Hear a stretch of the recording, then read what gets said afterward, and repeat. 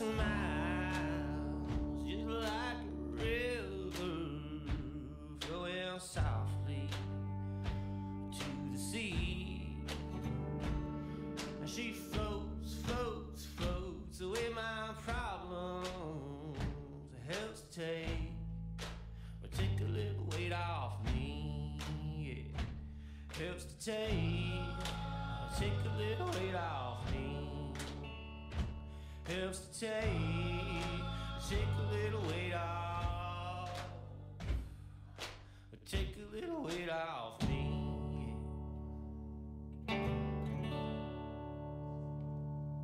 Doug Black, can you hear me?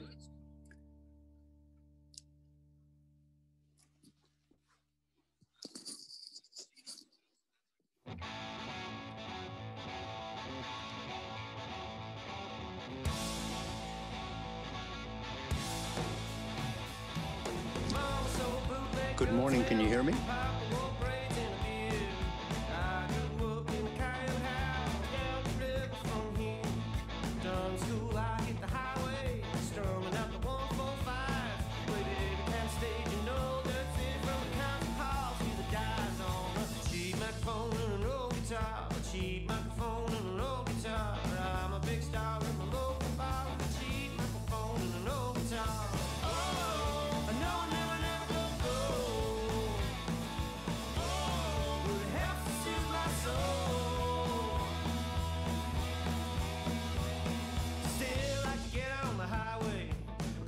Times a year, throw the gear in the bin in a rental van and roll on out of here. Never stop dreaming about the big time, oh, but the small time suits us fine. Never get rich, but it scratches that itch and it pays for the gas and the beer. Got a cheap microphone and an old guitar, a cheap microphone and an old guitar. I'm a big star in the local bar with a cheap microphone and an old guitar. Oh, I know I never will go.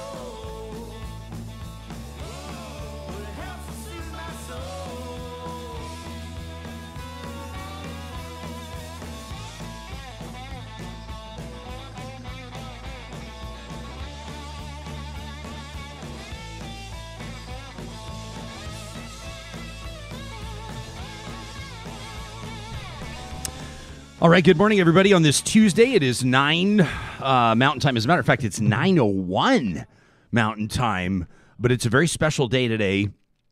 We have just, as if you follow me on Twitter, you know, if you follow me on Facebook, you know that we have just, my wife Carrie and I walked our little guy Wyatt to his first day in the classroom, his first day of in-class learning.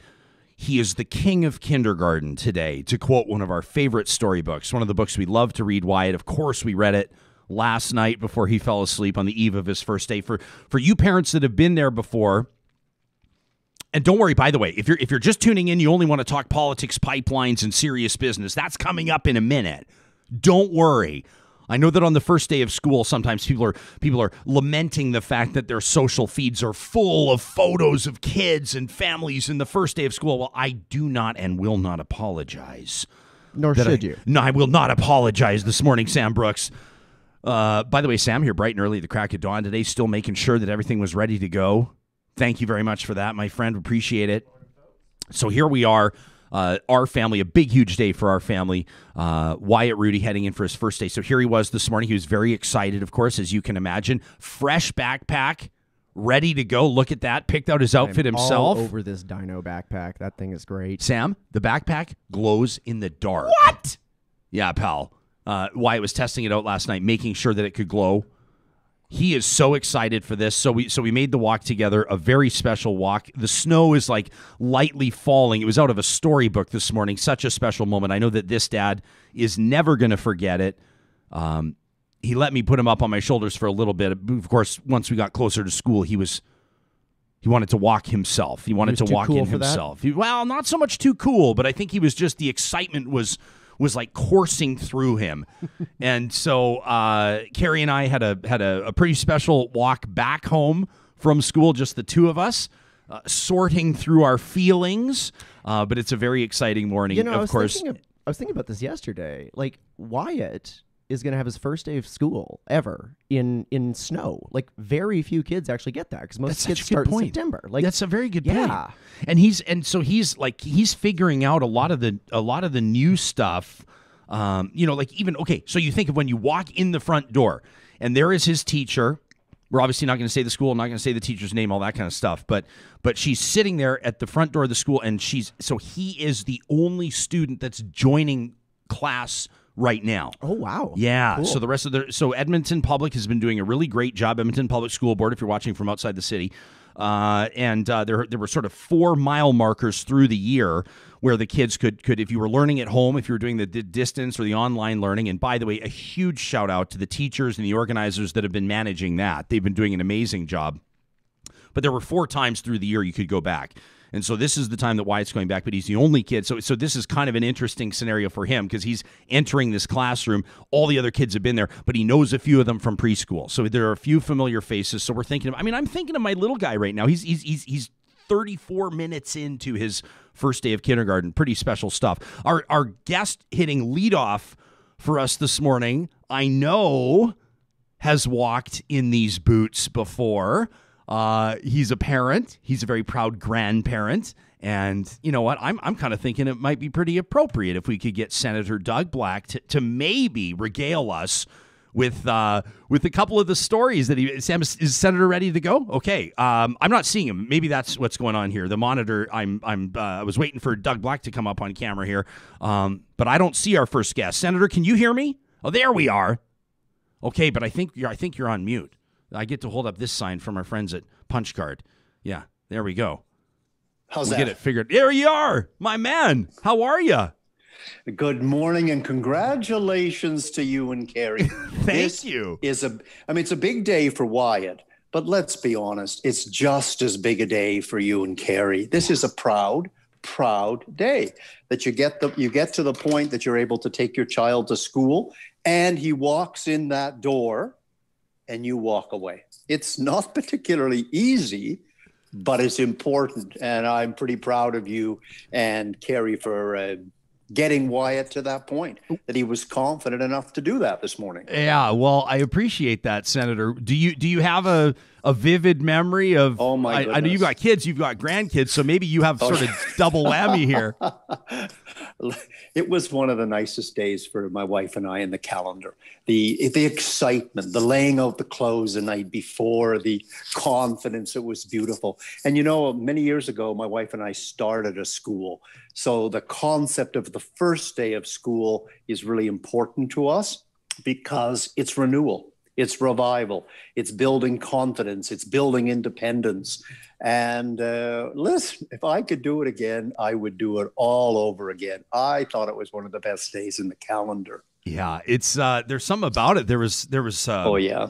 And I remember we're walking there and I'm thinking, like, this is you only do this once. There's only one time that you're going to walk your little guy to school for the first time. You know, pretty soon, before I know it, he's going to be telling me to beat it, right? So, oh, you take that to the bank. You will be able to get him within about a block, and then it is not cool to be holding Dad's hand walking to school. Been there. Yeah, no kidding. No kidding. Oh, it's too much fun. Senator, I just want to roll right hot into this interview. We've got a bit of a late start this morning. It's kind of great. I like it. It's breaking up the week. We ease in at 9 a.m. here, but of course it doesn't mean that everybody else isn't paying attention to what's going on in Ottawa and across the country. And I'm grateful that you're here to check in with us on a number of files. I know that people will be interested. I mean, you join us from you have the perspective of a Canadian, you have the perspective of a senator as well. So why don't we start with the vaccine story? There's kind of two main ones here, I think. Number one, procurement. Number two, distribution. So your perspective on the job the federal government's doing. We heard from Carrie Tate from the Globe and Mail yesterday. She was trying to help us keep our perspective here on the outrage factor. Well, look, I don't want to seem unnecessarily critical. I like to be as constructive as I can. But on this complete vaccine management issue, on the complete pandemic management issue, I think the government has shown us that they cannot manage a one-horse parade. They can't manage this, whether it was early on identification, whether it was PPE, it continues to be testing, it continues to be tracing. They cannot get their act together. We all know We are not getting our get out of jail card until we get vaccinated. This is the only job that the government of Canada should have been worrying about for months. And here we are now, and I've been endeavoring to get their contracts for months. The reason they won't show them is we do not have, in my judgment, firm commitments. We have targets. And we are now seeing that those targets aren't being met. So the government decides that yesterday we should put more money into manufacturing vaccines in Canada. That should have started months ago. In December, I was raising in the Senate, where is the Made in Canada solution? And here we are on February 2nd, them trying to roll this out. Like, I am just telling you, Canadians should be fundamentally disappointed with this. We are now 22nd in the world in the amount of Canadians that have been vaccinated. What is a what do you mean, though, a made in Canada solution? I mean, are you talking about the research, the development, the manufacturing, I mean, all within Canadian borders? Yes, and there's the ability to do it. There is certainly a company in Calgary that's generated a lot of press over the last couple of weeks. They have the same technology as the Pfizer and the Moderna vaccine, the RNA technology. They have only started clinical trials last week because the government of Canada was delayed in sending them the amount of money, less than the amount of money they requested. They have the capacity, they have the scientific capacity, and they now have the capacity to manufacture. All they need is support. Similarly, there are other, it's just not here. There are other companies in Canada. We've seen reports this morning of Novavax getting further support from the government of Canada. That's just great. But they have to continue, they have to complete the construction of their lab. Ryan, this should have started months ago. So there is the ability. Let me also tell you and your listeners, that at the start of this pandemic, the UK, just like Canada, had no capacity to manufacture vaccine. The UK is manufacturing vaccine as we speak today, because they understood that they could not rely on other countries in the way that we have done. And so they moved ahead, and they are producing vaccine now. And indeed, after, I believe, Israel, and I'm going to say UAE, the UK has the highest incident of vaccination in the world. There is no excuse for where Canadians are finding themselves today, and Canadians should not be accepting this. This is not acceptable, in my view. Yeah, I'm not convinced that Canadians are convinced, because my job, I don't think, is to always come up with the hot theories and opinions, but it certainly is to gauge the ones that I see. And I don't know that Canadians believe that as a country that we've prioritized the type of research or invested in the types of labs that would be able to make this happen. So is it realistic to suggest that we're going to be able to pull this off in the middle of a pandemic and put it all on the shoulders of the federal government? We are so far behind the ball. But yes, I am told that we have the capacity. We have the capacity to begin manufacturing in the next number of months. There's fit out to be done. There's things to be done, which incidentally should have been done months ago. But I am told by summer, end of summer, early fall, we can be manufacturing vaccine in Canada. That's good, Ryan. And I mean, I've been calling for a Made in Canada solution for months. That's good. I'm just telling you, it's late. It's way late, because we can't get back to life until we're able to move around freely. And I don't understand why the government has not understood from day one that this is the only job of a government is to protect its population. That's the only job, the number one job of government. And I know as an Alberta senator, I find this completely unacceptable. Completely. I have to say, you and I have been speaking for years now. And this is the most candid. I mean, you're always a candid interview. You always tell us what you think. You're typically quite diplomatic. I think that these are the highest fastballs that I've seen. There's a little chin music here. Are you a little more perturbed than normal? Yes, absolutely.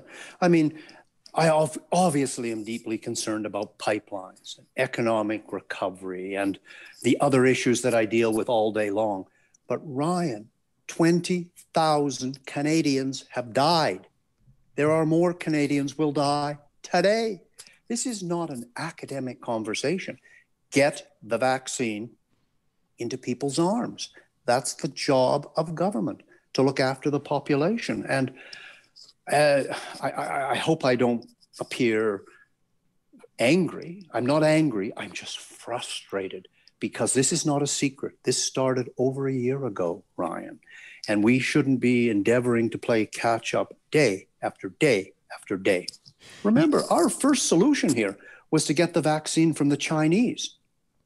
Like, you can't make that up, Ryan. The Chinese have 2 of our citizens in jail. We had contracted with the Chinese to provide personal protective equipment. Yeah, they did not. Come on. Sure. I mean, and hey, you know me. I always try to be reasonable. I mean, we also sell our oil sands facilities to the Chinese. I mean, if we're gonna start blacklisting China and everything because of the 2 Michaels, we got a long list of the deals we got to start blowing up. Would you agree? Well, I would say this. I would say yes, but if you need something fundamentally, you're best to rely on A, yourself, B, your friends and family. So I'm just saying that I don't think China, a country for whom I have great respect, do not fall into those categories. And I mean, I just cannot believe that after being let down on the personal protective equipment, we then tried to do a deal with the Chinese to manufacture a vaccine. And guess what, Ryan? The material that we needed to manufacture the vaccine, which was going to be done in Halifax and Montreal, was held up by export permits in Beijing. Now, maybe that was just a coincidence, Ryan. Maybe that was just a coincidence. But when that happened, the government of Canada was completely out of options. So that's when they had to rush around the world, entering all of these contracts with governments, with companies who can manufacture vaccine. And that's great. That's a great initiative. But I don't believe those contracts provide definite amounts and dates for provision of material.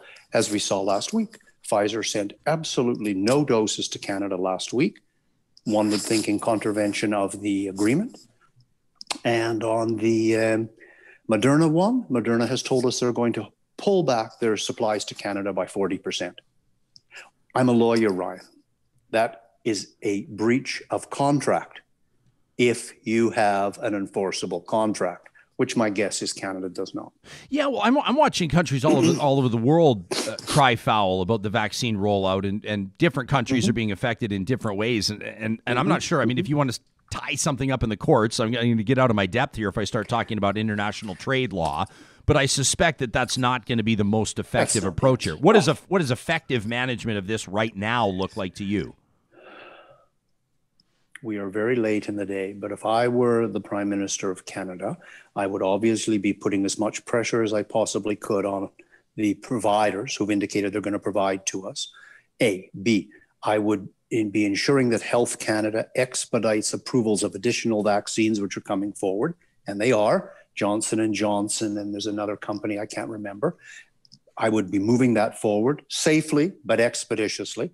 No bureaucratic shuffle on that point.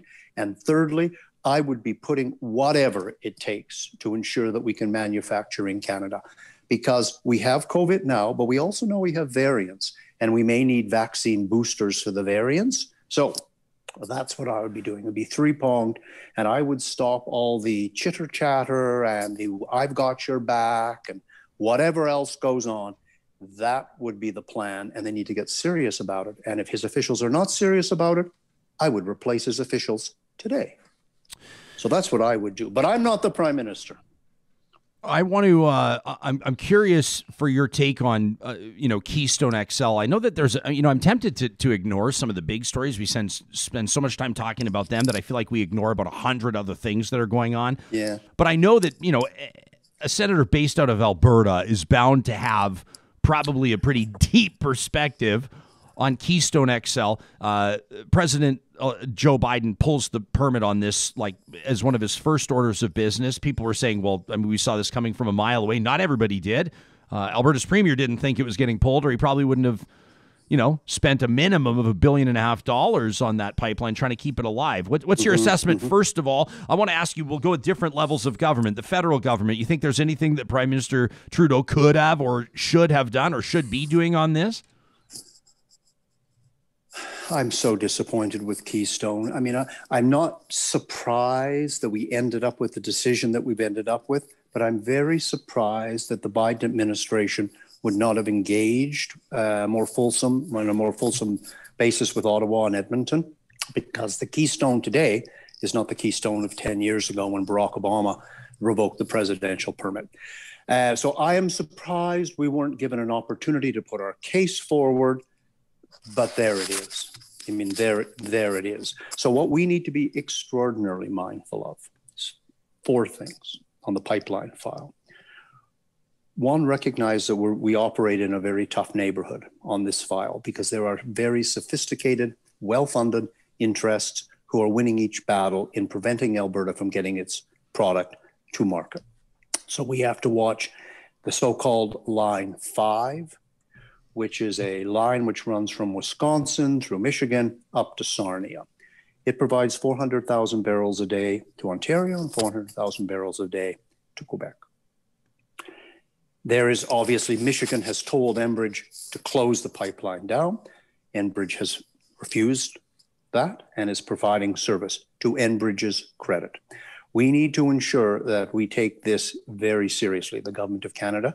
Line 5 is essential. I would argue for the US, but it is essential for Ontario and Quebec. For example, all the jet fuel at Pearson is provided from product that comes into Canada from Line 5. Line 3, which runs from Alberta down to the US, is essential as well. They are doing upgrading work now. There's obviously pressure to try and stop that. We need to pay attention to that. TMX must get built, and we have to do whatever's required to ensure that. And finally, I'm quietly talking to people, suggesting to people, listening to people about the possibility of reviving a gateway project, Aboriginally led, potentially Aboriginally owned, from Fort Mac through to Prince Rupert or Kitimat, so we can move the heavy oil product that's required by Asia and other nations. That would require us canceling the outrageous tanker ban that this government put on to penalize Alberta, to further punish Alberta. But I believe if the pipeline were supported and led by First Nations interests, I believe that's a possibility. So we have to continue our work on the pipeline file, because if we are stranded, if our asset is stranded, we will continue to see the economic problems that we have been having because of the success of that exercise. So that's, a long-winded answer to say this file is far from closed. I think Keystone likely is closed, so we have to look at other opportunities. Yeah, I have a million questions from everything you just said, from the well-organized, well-financed efforts to shut down Alberta Oil. I want to circle back on that to whether or not there's actually Indigenous interest expressed in Northern Gateway 2.0 and what you think might be any different about getting those pulled.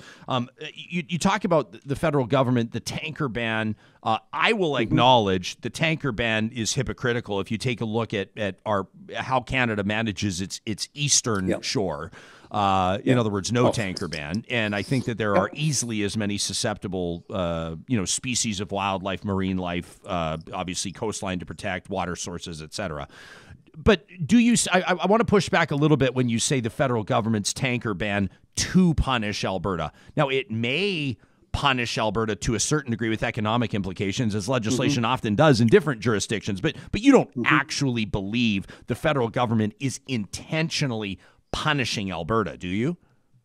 I believe that the Bill C-48 was designed to continue to strangle the heavy oil assets at Fort McMurray and Cold Lake. Yes, I do. Yes, I do. And the most effective way, obviously, to strangle that is to ensure you can't get your product out. So what does that mean? That means either preventing pipelines from being built or from having product shipped.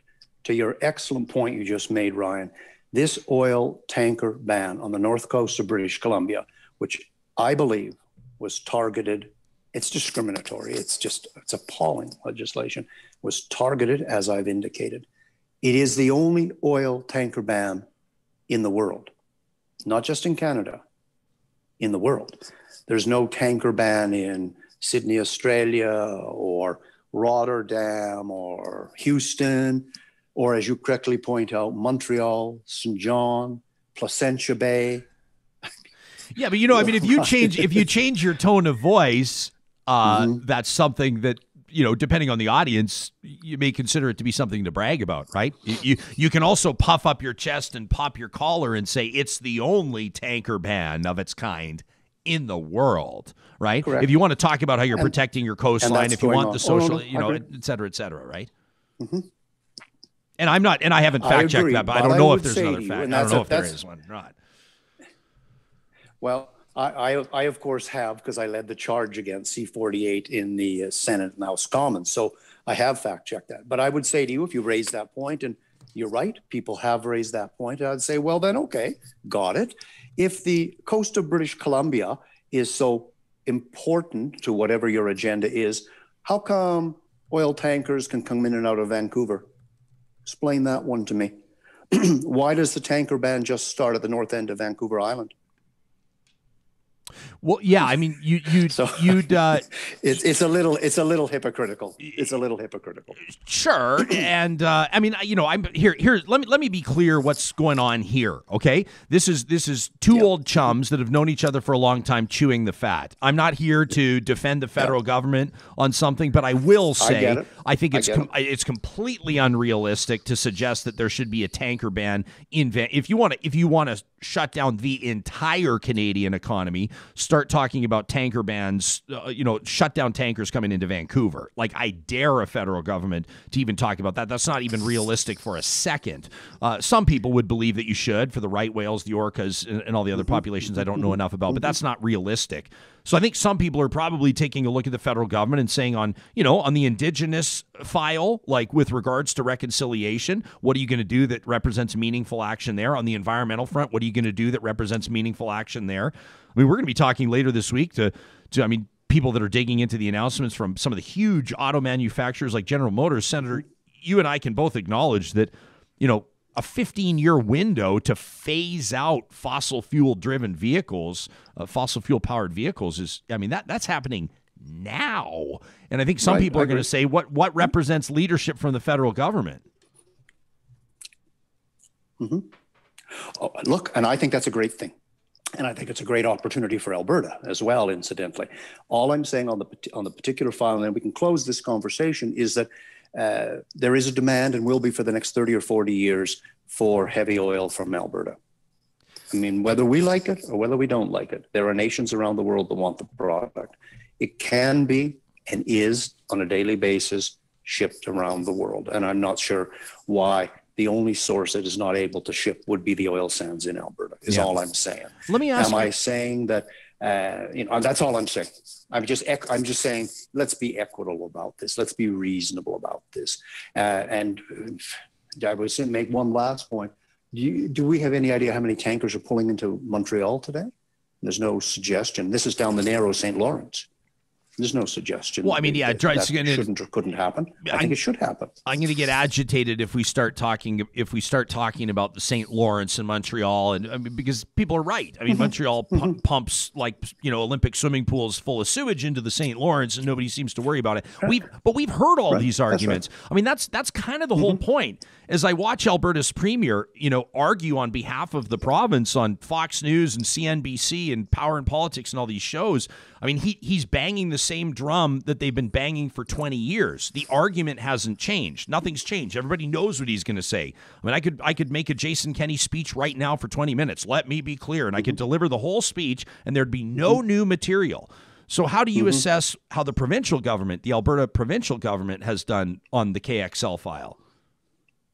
Well, I would say to you that I would, again, if I were the premier in this case, as opposed to the prime minister, I would recognize that there are absolutely tremendous things going on in this economy. We don't hear a lot about it because we're in such a complicated situation now with the pandemic and the economic challenges.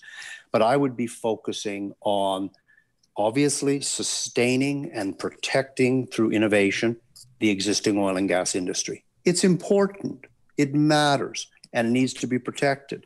But there's fantastic things going on here in agriculture and through innovation in financial services, in all kinds of startups that are occurring in Calgary or Edmonton. So I would be focusing on what I've always called Alberta 2.0. That's what I would be focusing on and make those arguments. This is not Alberta of 10 years ago.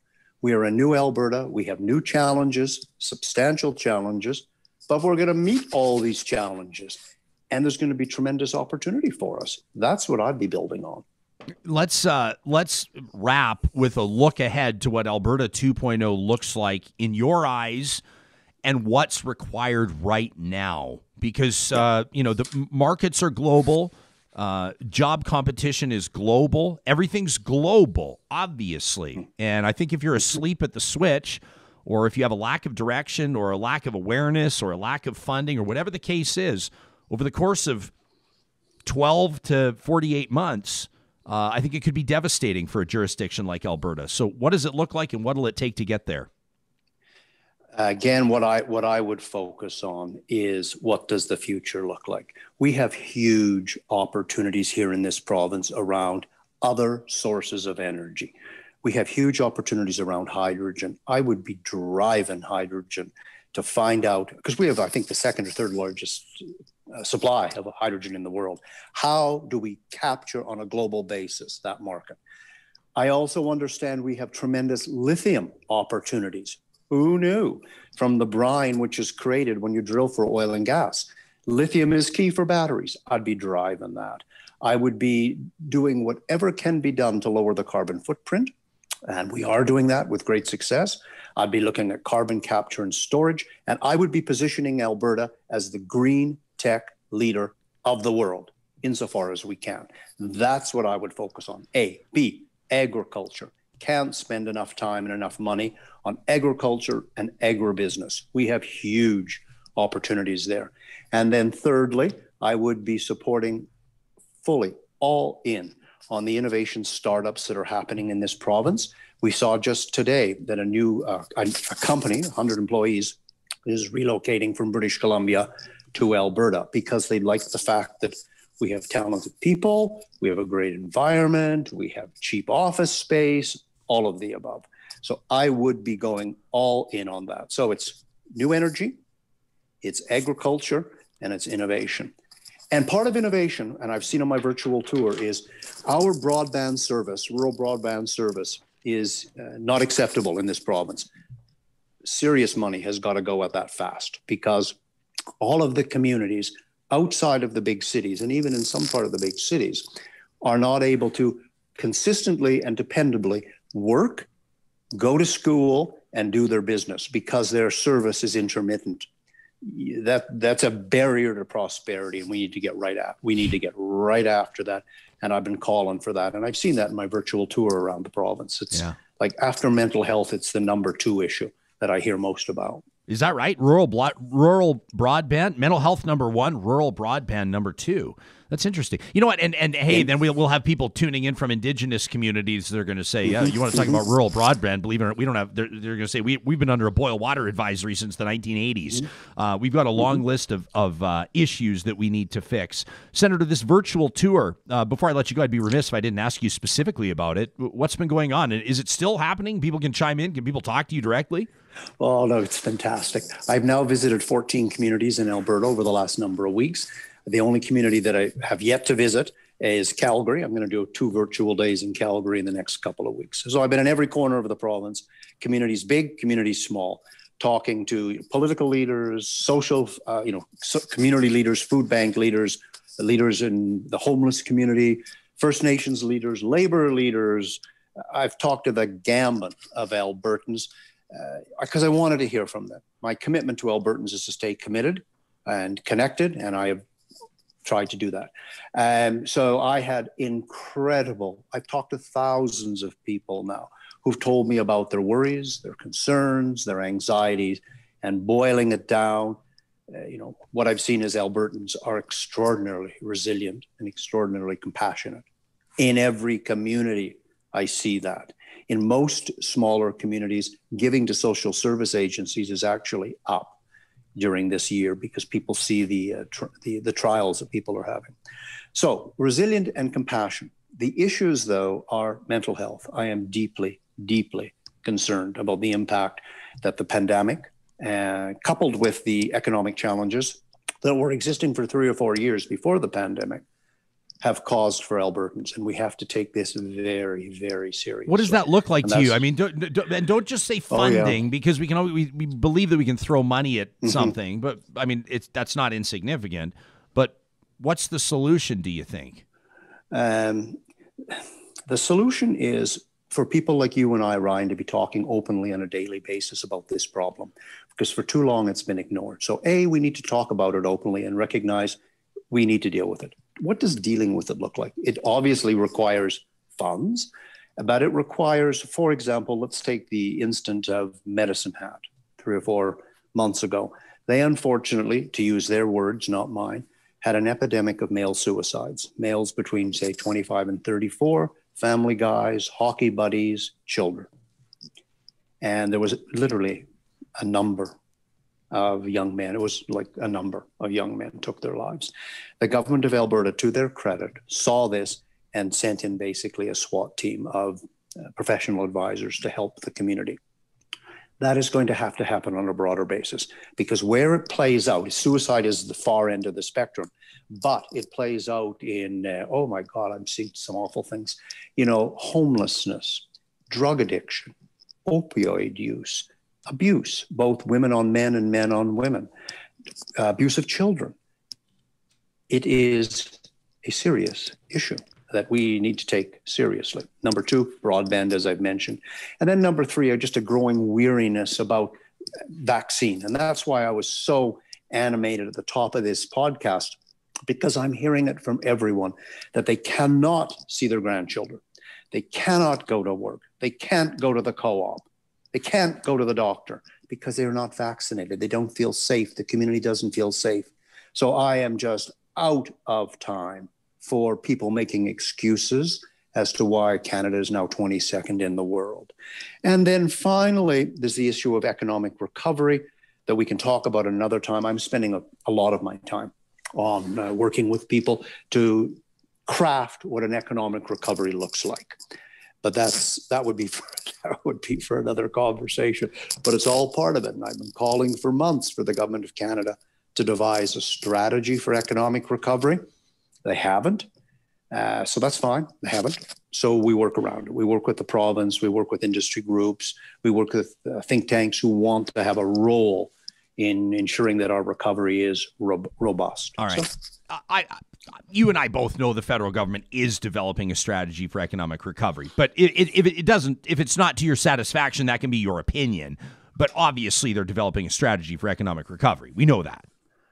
I don't know that. I can tell you exactly. I'll tell you exactly what I know. I called for an economic recovery commission last March. Nothing happened. There was something called the Economic Strategy Roundtable, which was currently existing. So they decided to boot that up, and that's great, led by a fantastically talented woman from Montreal. They brought together, various leaders around what they styled to be tables. All of these tables submitted to the government of Canada about 2.5 months ago now, their reports on the various sectors. They have not released those. I have requested 2 or 3 times from both former Minister Baines and the coordinator of the strategy tables, share with us your plans. Nothing. So I want to believe there's a plan, but if there's a plan, why is it secret, Ryan? Yeah. Why can't we know what is the plan? Alberta, to their credit, has a plan. Alberta has devised a plan, and they're executing a plan. Well, I am going to respectfully absolutely disagree with you on that, Senator, but that's totally fine. I actually think that Alberta's in real trouble right now under our current leadership, but I'm going to use my own time to talk about that. I appreciate your time this morning. Thank you for making yourself available to us. I really appreciate the opportunity to get back together with you. So thanks very much. I would love to do this again if it works. You got it, Senator. That's Senator Doug Black, elected senator out of Alberta. Sitting as an independent senator. Eric's watching in this morning. He says it's not hard to tell where your guest, Senator Black's political affiliations lie. Yeah, obviously, I think a strong conservative perspective this morning. Tell your friends a strong conservative perspective on Real Talk this morning. There's a lot we got to go through. So the good news is Art Price, by the way, we've rescheduled Art Price for tomorrow. He's the former CEO of Husky Energy. I mean, he's got some really strong opinions on how Alberta's provincial government and the federal government dropped the ball on Keystone XL. We're going to get into that. Doug Black just opened like 150 cans that we've got to get into. Northern Gateway 2.0, pulling the tanker ban, Alberta under strong leadership with a clear economic plan. That's obviously preposterous to suggest. Alberta does not have a plan, and Jason Kenney is ill-equipped to. Alberta 2.0 is not happening under Jason Kenney. That's a fact. You know, the guy's solutions, where do I even start? You know, devastating post-secondaries by pulling funding. You know, we're going to be the green energy capital of the world while we're fighting the federal government in court over a carbon tax. Like, are you kidding me? Optically, it's a disaster. Jason Kenney's $3.5 million on the Allen inquiry, which is a complete joke, which Sandy Garasino tore into yesterday on the show if you missed it. So Alberta does not have a plan. I have a ton of respect for Senator Black. I quite like him personally, but don't let anybody tell you in a kind, gentle voice that Jason Kenney has a plan for Alberta. Jason Kenney doesn't know which way is up right now. He exhibits that every single day. So I'm curious for your take. I see that the chatterbox is like smoking right now. And so we're going to get to some of your comments there. But of course, especially with the late start this morning, if you're just tuning in, our little guy started kindergarten today. We walked him to school. So I'm riding a high right now. I'm like having the most wonderful, the snow's falling outside our studio. It's absolutely beautiful. Oh, Sam, thank you. I'm looking at the snow swirling out the window. I look up at our studio monitors and there, oh my gosh, right in the heart, right in the feels. Somebody, Ken wrote in earlier. I saw it. I don't have it in front of me right now, but Ken said something along the lines of, Ryan, I know what you're talking about. First day of school. He says, I don't have kids. And, you know, everyone, we see the photos, and he says, but I can still get into it. It's called empathy. So thanks. Let's remind you that our presenting sponsor of this show each and every day, regardless of what time we start, is Bitcoin Well. 2021 is a big year. When you talk about economic recovery, what does that look like on your personal front? At no point am I going to tell you to sell your house, cash in your RSPs, and put it all into Bitcoin. Although if you would have done that like a year ago, you'd be loaded right now. But we don't offer stock tips, nor investment tips, nor crypto tips. But you know what? The team at Bitcoin Well can sort out all the questions you might have. Plus, they make it easy for you to buy and sell Bitcoin. They're proudly based right here in Alberta. You can check them out online, Bitcoin Well, under the sponsors tab at ryanjesperson.com. Our friends at Dairy Queen, I let them know yesterday. I said, the Real Talkers are devastated that the 2-for-1 Dilly Bar deal's done. They said, well, pal, they said, Jespo, the reason we had to pull the 2-for-1 Dilly Bar deal is because we've got our Valentine's Day Cupid Cake promotion. It runs right now until when all the fellas need it, which is day of, February 14th, Valentine's Day. Circle your calendars, by the way, guys. Valentine's Day is coming up February 14th. That's not one to miss. Anniversary, birthday, Christmas, Valentine's Day. I think those are the four you got to nail. So here you go. The Cupid Cake, it's like a two-person shareable blizzard cake. What? Is $16.49. Yeah, that's right. Under $17 for Valentine's Day. You can get it in red velvet cake, choco cherry love, and Oreo. It's available for a limited time. Sam, they've sent me the script for this, and they said, but do your thing with it. Do your thing with Choco Cherry Love. Choco Cherry Love. Choco Cherry Love sounds like somebody you meet on Bourbon Street and make memories with, doesn't it? Choco Cherry Love. I don't even know what that means, man. Plus, we wanted to remind you that if you want to save money and breathe easy, an easy way to do it right now is to check out cleanairclub.ca. They know that we're all lazy or forgetful. We mean to change our furnace filters, but when it comes to the to-do list, it's the thing that always gets bumped. Do the dishes, walk the dog, change the furnace filter. Right? They drop them off at your doorstep. Cleanairclub.ca is where Canadians are saving money and breathing easier, and we thank them for their partnership here on Real Talk. All right, Senator Doug Black joined us out of the gates. Love the guy. I think some of his opinions are partisan influenced, and I don't actually think that he believes some. Well, I shouldn't speak for him. And if I'm going to say that, I should say it to his face. Doug knows I love him. Senator knows I love him. But so I'm not surprised that some of you are pushing back. Somebody said to me, Ryan, why aren't you pushing back? I think I was pushing back, but I wasn't banging on the table and screaming. I leave that to the chatterbox, and it's smoking right now. John, Real Talk RJ hashtag on Twitter, John says, Doug Black saying that Trudeau, everything he does is bad, but Jason Kenney, under Jason Kenney, Alberta has opportunities and the future is boundless. Does this guy live in reality, wonders John? Dale tweets at me. He says, Senator Black's argument about tanker bans only starting north of Vancouver is the exact same thing as Jason Kenney's argument about coal mines. There are already other places, so let's open up protected lands and parks to mining. John says Senator Black on Jespo sounds like he was one of the respondents to the Allen inquiry. JBM says, Senator, you got to stop with the penalizing Alberta tact. It makes your otherwise coherent comments sound conspiratorial and tinfoil hat worthy. That from JBM. I know Senator Black to be a smart guy. He's a sharp guy, and he has been. I was a little disappointed to sort of hear him taking that tone. The Jason Kenney, Vivian Krause, Steve Allen, everybody's piling on Alberta tone. The fact of the matter is, if there was such I would say prove me wrong. That's exactly what the Alberta government is spending $3.5 million of your dollars trying to do right now. And you'll say, well, that's a drop in the bucket to the $1.5 billion they wasted on Keystone. You're right. But still, let's not lose our perspective. Take the richest person $3.5 million is like $3.5 million is a lot to them. Okay, $3.5 million is still a ton of dough.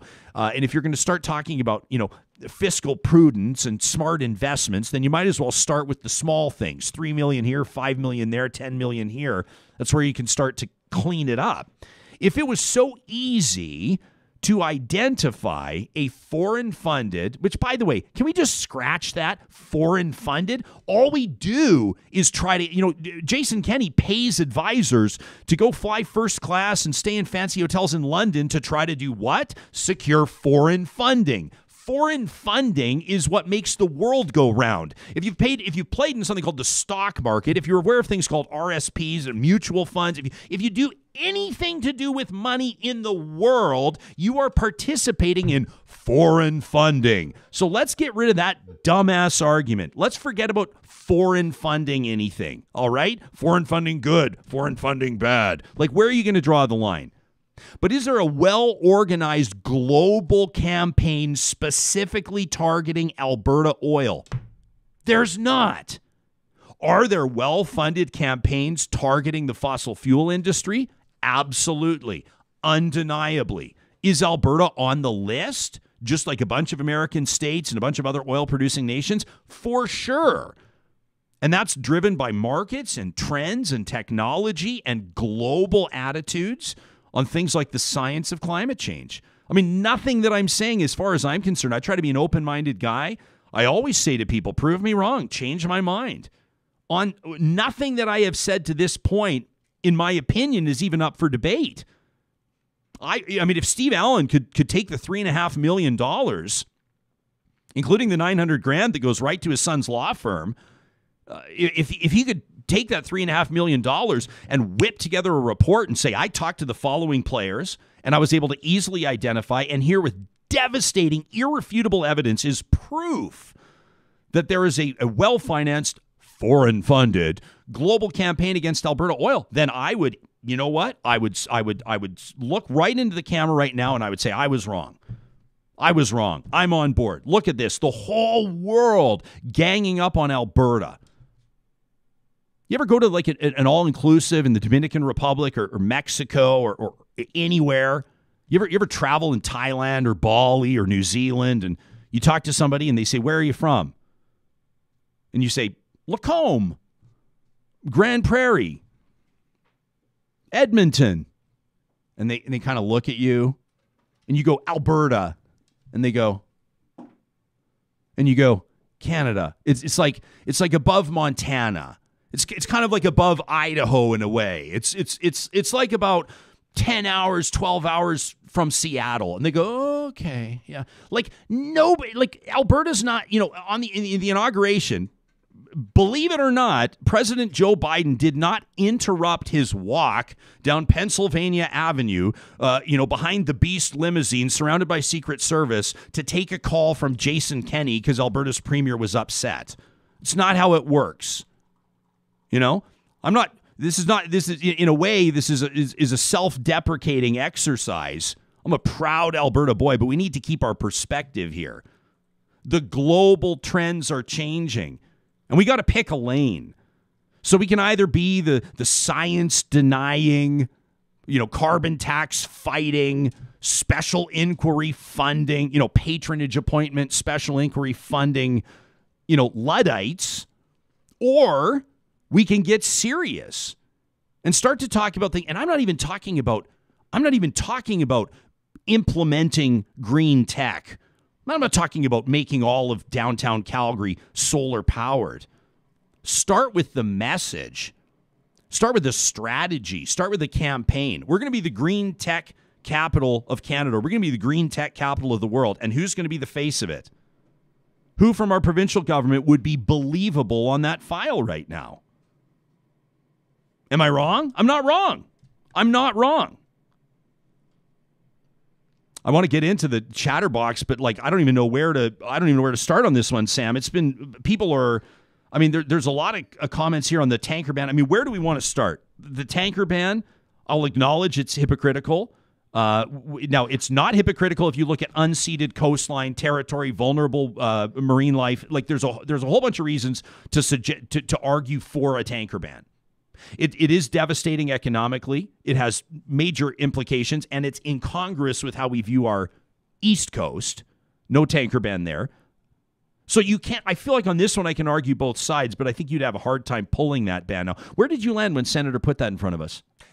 I don't want to just come out and brazenly say I'm for the tanker ban, but I do think that, when we talk to marine scientists and we talk to Indigenous communities in that area and we talk about the northern area of BC, it's not comparable to the East Coast. I think that is an unfair comparison based on the marine wildlife that's there, based on the communities that live there, based on the environmentally sensitive land that some pipelines would have to cross to do ports in the northern area.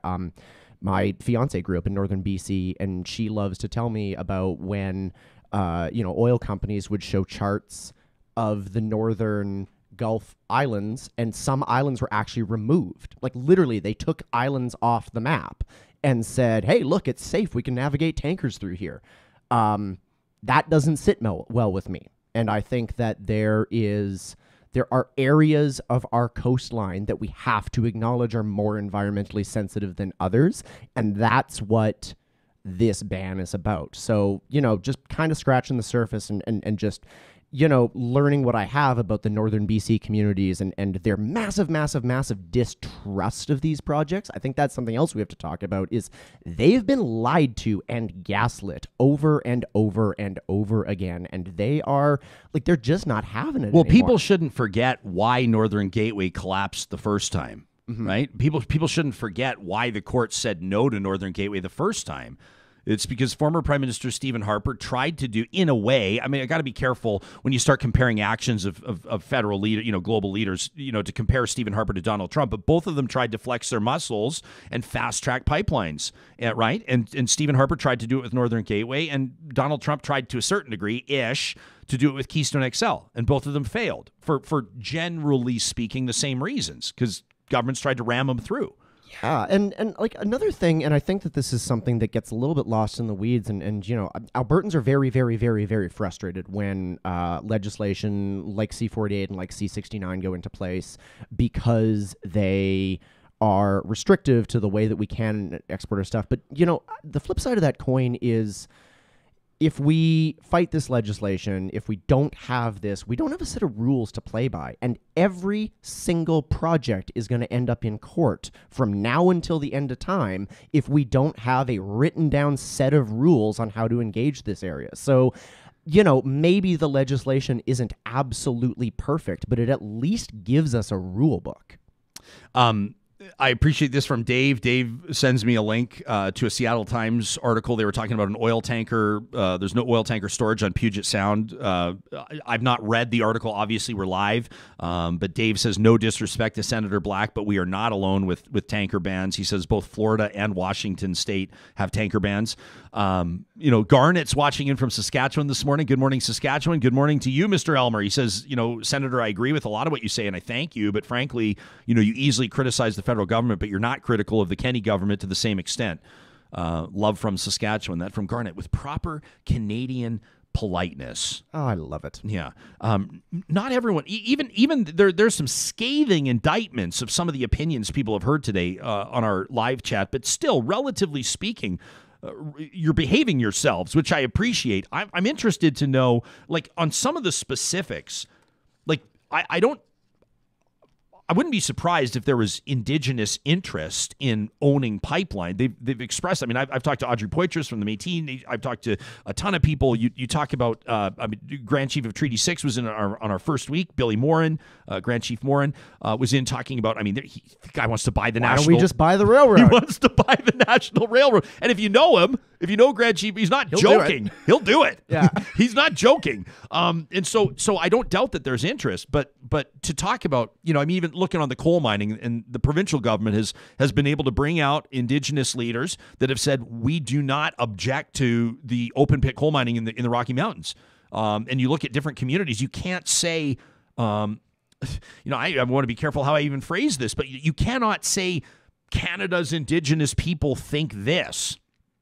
Canada's First Nations think that. You can't do it. I mean, the very act of referring to them as First Nations, plural, acknowledges that they're different and they have different interests all over the country. You look at Treaty 6, Treaty 7, Treaty 8, there's going to be different priorities. Obviously, coastal communities are going to have very different priorities and probably very different. You take a look at a First Nation in Alberta that's in a resource rich. Well, there are resource rich is open to perception, right? I mean, if you have incredible fresh water and ample fish stock, that's natural resource. That's a rich natural resource. So let me rephrase. But you may have an opportunity to do very well with fossil fuels, right? And that will influence your perspective, and your perspective will differ from other First Nations or it doesn't have to be First Nations, other communities. You talk to Larry White guy that lives in North Vancouver, and he's going to have a different opinion on the tanker ban than you're going to have living in Grand Prairie. That goes without saying. That's something obvious. That's real talk. So I don't doubt that you could find Indigenous leaders or communities that would be very interested in owning or co-owning a pipeline project. But that doesn't, to me, solve the issue that would bound to be, like you said, be tied up in the courts for years in trying to push a pipeline through. So that's an interesting one. Alberta's a green tech leader. I was scribbling down notes as Senator Black was talking to punish Alberta, the foreign funded campaign. Quite frankly, I don't have time for it. And here's the thing. You're saying, Ryan, you're being so dismissive. You're so arrogant and you're so dismissive. If there was a well-organized, obvious foreign-funded campaign against Alberta Oil, Steve Allen would not need 3 extensions, $1 million more, and a whole lot of help to put a report together that would make it past a grade 10 English teacher. I mean, it's an embarrassment right now. It's a complete debacle. If you missed our conversation with Sandy Garasino yesterday, you want to check it out. And by the way, her follow-up story published yesterday afternoon at nationalobserver.com is one you're not going to want to miss. The team at St. Albert and Sherwood Dodge wants you to know that 2021 is a huge year for the Jeep lineup. I don't have the comment in front of me. Did you see the comment from Will yesterday do you know what I'm talking about? I don't. He took aim at Jeeps. Oh. I don't remember the exact comment. Words. It was on the chatterbox, and so Will basically said something along the lines of, I think he was trying to pick a fight with you, Real Talkers, and he said, "Oh, Jesperson, if I can paraphrase, he said your whole like pie in the sky, unicorns, zero emissions, no pipelines, yay carbon tax audience." Listening to you go on and on about these gas-guzzling Jeeps. He said like the hypocrisy, right? He was just, and I'm reading this and I'm going, gas-guzzling Jeeps. So I thought today I'm going to take a second. Like the 30 seconds are up. The ad's over, but I'm just getting started because I got to tell you, the new Grand Cherokee that I'm driving, I'm trying to decide if I can tell you something. No, I can't tell you. Let me just say it keeps up. We've got the Hemi 5.7 V8, that, you know, the Grand Cherokee, the 2010, they put that out, that 5.7, it's like 400 horse and it flies. So we've owned that for a long time. I've got this new one, it's the V6. And when I picked it up, I'm going to be honest, this is real talk. I was like, really, guys, the V6? And then I just happened to, under safe circumstances, be able to, let's just say, put those two against one another. And let's just say the V6 does just fine. And you're going to say, Ryan, you're not offering a compelling argument here in any sense about emissions or gas guzzling. All you're doing is talking about how your Jeep can fly. I want to reiterate, you should always follow the rules of the road and never break the speed limit. Here's the deal. That Jeep that's got all the power that any reasonable person needs, I can drive to Calgary, like in other times when I'm visiting my family. I've driven to Calgary. I've driven out to a golf course, back to my parents' house, driven to see a friend, back to my parents' house, driven back to Edmonton on one tank of gas. So these are not gas-guzzling machines. The technology, as a matter of fact, is remarkable. And that's in the Grand Cherokee. Never mind the Compass. Never mind their smaller, more fuel-efficient grocery getters. Check out the Jeep lineup. What was that, 4 minutes? At St. Albert and Sherwood Dodge, they're your home for Jeep. Also wanted to mention that the team at Kubi Energy right now, we're talking about Alberta 2.0 and what that might look like, talking about reinventing ourselves. You want to take a first step? You want to put your money where your mouth is? You want to even go so far as to try to get off the grid? The team at Kubi is Tesla certified. They employ only journeyman electricians, and they're installing solar in commercial and residential scenarios in BC and Alberta. These guys are making it happen, and they're proud to be leading the charge in Western Canada. Kubi Energy, of course, also sponsors Positive Reflections here on the show, which means that we always get our Mondays started off on the right foot. If you have a photo or a great story you want to share with us, send it to talk@ryanjesperson.com. That's presented by Kubi Energy. And if you want to learn more about what they're doing in solar, all you have to do is check out the sponsors tab at ryanjesperson.com. That'll link you to their website, and you go from there. We're going to be getting to a roundtable in just a moment, but I also wanted to, it's a priority. You know, Sam and I receive so many emails from you when you do email talk@ryanjesperson.com, and we want to leave some time every day if we can to get to some of these. I mean, it's remarkable how many of you are in touch with us. We want you to know we read every single one. We do our best to respond to as many as we can. This one from Kurt really jumped out at me. And Kurt, the subject line of his email says, "Back to basics in agriculture." Like with a question mark, back to basics. He says, guys, I'm a grain farmer. He says, I somewhat religiously tune into Real Talk. Thanks, Kurt. He says, I really appreciated your roundtable introducing some of your listeners to agriculture. He said, I know that Ryan's given platforms to ag in the past, and for that I'm thankful. One thing that stood out to me, and I want to note, by the way, that Kurt wrote this like minutes after the roundtable wrapped. So he was feeling it. He was engaged. He was into the zone. He said, you read a comment from one of your listeners that said we need to get back to the basics in agriculture. And he said, I think that ideology is actually the foundation of the biggest wall that stands between producers and consumers in agriculture today. The notion that Ma and Pa, the sort of small family farms from yesteryear, were better for the environment and produced safer food. And he said that's just simply not true. He says agricultural techniques have advanced far beyond the plow. You know, it started with general practices like no-till, which Sean Haney talked about, and it continues with science, research, innovation, leading us into the future. He says we now have genetics in canola that drastically reduce herbicide and do you say fungicide or fungicide?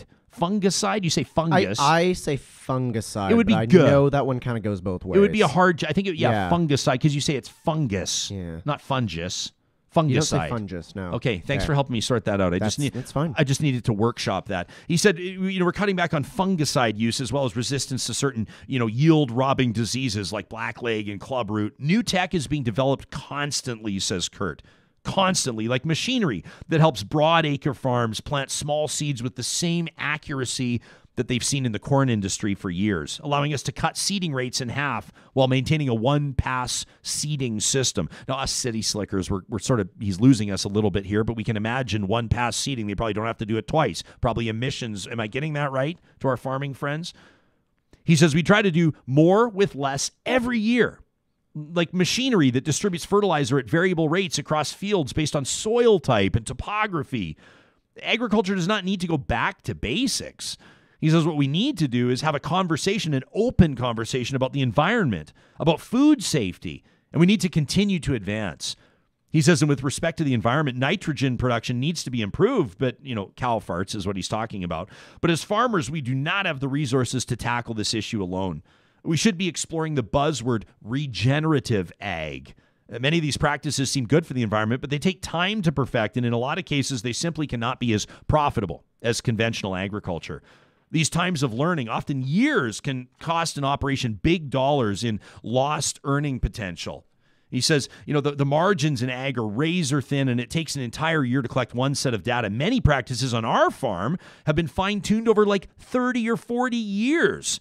So to change gears and experiment with unproven practices, it can be really risky. Says it's easy for somebody to say that this is not sustainable, and it's my fault for not being ahead of the curve. But if we're truly all in this together, he says, then maybe we should be compensated by government instead of carbon taxed into submission. Kurt says many jurisdictions in the world subsidize their ag industries. We do too. I'm not going to interrupt his email, but we do too. He says here we're not even compensated for lost revenue due to geopolitical issues that our government has direct ties to. We're simply being forced into a corner, and without incentives to experiment, we keep trying to turn a profit the best way we know how. Kurt says, I couldn't find the exact citation for this, but it's how I feel sometimes. He said the same group of people that use the latest smartphone technology seem to want their food produced using a horse and a plow. And for the record, he says that comment from a viewer on using solar energy to dry grain, really? He said, solar energy is what we hope dries out our grain. But if solar doesn't get, he's talking about sunlight, but if solar doesn't get the job done in the time frame our climate gives us, we need to get that revenue off the field and into the bin. He's right. He says Mother Nature can be a real bitch sometimes, but we have bills to pay. It might be worth noting that we only dry grain when we have adverse weather conditions like a wet, cool fall, which is really not our choice. He says technology in ag is a matter of fact incredible. And I love working in this industry every day. He says it took me it took me a decade working in the oil field to be able to afford to farm. But hey, I'm here now. That from Kurt. Kurt, love that you watched the show. Love that you took the time to email in. And I love that you've got us thinking. So thanks very much for that. You can send us an email anytime by visiting talk@ryanjesperson.com. This next conversation, we're just going to kick it off, and then I'm just going to let it go. Because it's a significant week right now, and this is when we ask you to reach out to us, when we ask you to send us your thoughts, your segment ideas, these aren't platitudes. We really appreciate when you're in touch with us and you let us know what's going on in your world. For example, it would have flown under my radar. I have no problem admitting that. It would have flown under my radar that this week is Eating Disorders Awareness Week. Did you know? Well, Ashley Wanamaker reached out to us. Ashley's an engaged viewer and said, Jesperson, I think that this is perfect fodder for a Real Talk roundtable. I said, done. So here we are today, and it's a real pleasure. I want to introduce our guests, and then I kind of just want to hand things off because I am among those who has a lot to learn about the important discussion points here. Ashley Wanamaker is a registered psychologist and a proud Real Talker. Ashley, welcome to the show, and thank you so much for being here today. Thanks for having me, and I'm excited to be here to chat about this. Shannon Smith is a body image photographer, and we're going to learn more about what's involved with that. Shannon, welcome to Real Talk. Thanks for being here. Thank you for having me as well. And rounding out our panel today is the president of Black Lives Matter down in Calgary, Adora Nwofor. Adora, am I pronouncing your surname correctly? You got it this time, Ryan. Thank you. Okay, well, you got it, and welcome to Real Talk. Thank you for being here. I want to encourage the three of you, as I said in the email to you earlier, to interact with one another. Feel free to interrupt, to build on what each other is saying. You don't have to wait for me to address you. Ashley, it makes sense to start with you. Why did you reach out to the show? Sure, yeah. I responded to a tweet that you had retweeted, I think tongue-in-cheek that someone had sent you an email commenting on your weight and saying that you had looked, I think it said that you had gained some weight, and are you going to address the obesity epidemic on your show? To which I responded and said, what a great opportunity to talk about the dangerous effects of fat shaming and weight discrimination during Eating Disorders Awareness Week. And this isn't an uncommon tweet or comment to see. I think in our community, people feel an entitlement to comment on other people's bodies or weight all the time. And so I thought it was a good invitation to open up this discussion more broadly. Shannon, you have a fascinating business. You're a body image photographer who specializes in boudoir and portrait photography. But here's the thing. A lot of photographers, I think, are celebrated for their ability. Let me put it this way. I'll be self-deprecating because it'll cut right to the point. The image that we use of me, the headshot that we use of me on all the Real Talk branding, on the website, on my Twitter profile. A buddy of mine who also works in media in Canada reached out to me and he said, congratulations on the headshot. It doesn't even look like you. And it made me laugh because A, he's right. And B, that's oftentimes when we look at a great portrait photographer, it's somebody that's able to clean up our jawline and eradicate and eliminate our blemishes and make us look like we wish we could look. But you work on helping your clients heal and view themselves in a new lens. Tell us about your approach to your job. Well, thank you so much, Ryan. I think that's a huge thing on portrait photography is people wanting to look like that model image that is on a magazine cover. And for me, I typically work with cis, trans women and non-binary folks. And for me, it is about people taking center stage in that moment and giving them the empowerment to see themselves as they are. And we'll get into this, I'm sure, but most people have a form of body dysmorphia, and being able to share them what they're not able to see through their own mind's eye is something that I treasure, and I'm so blessed to do.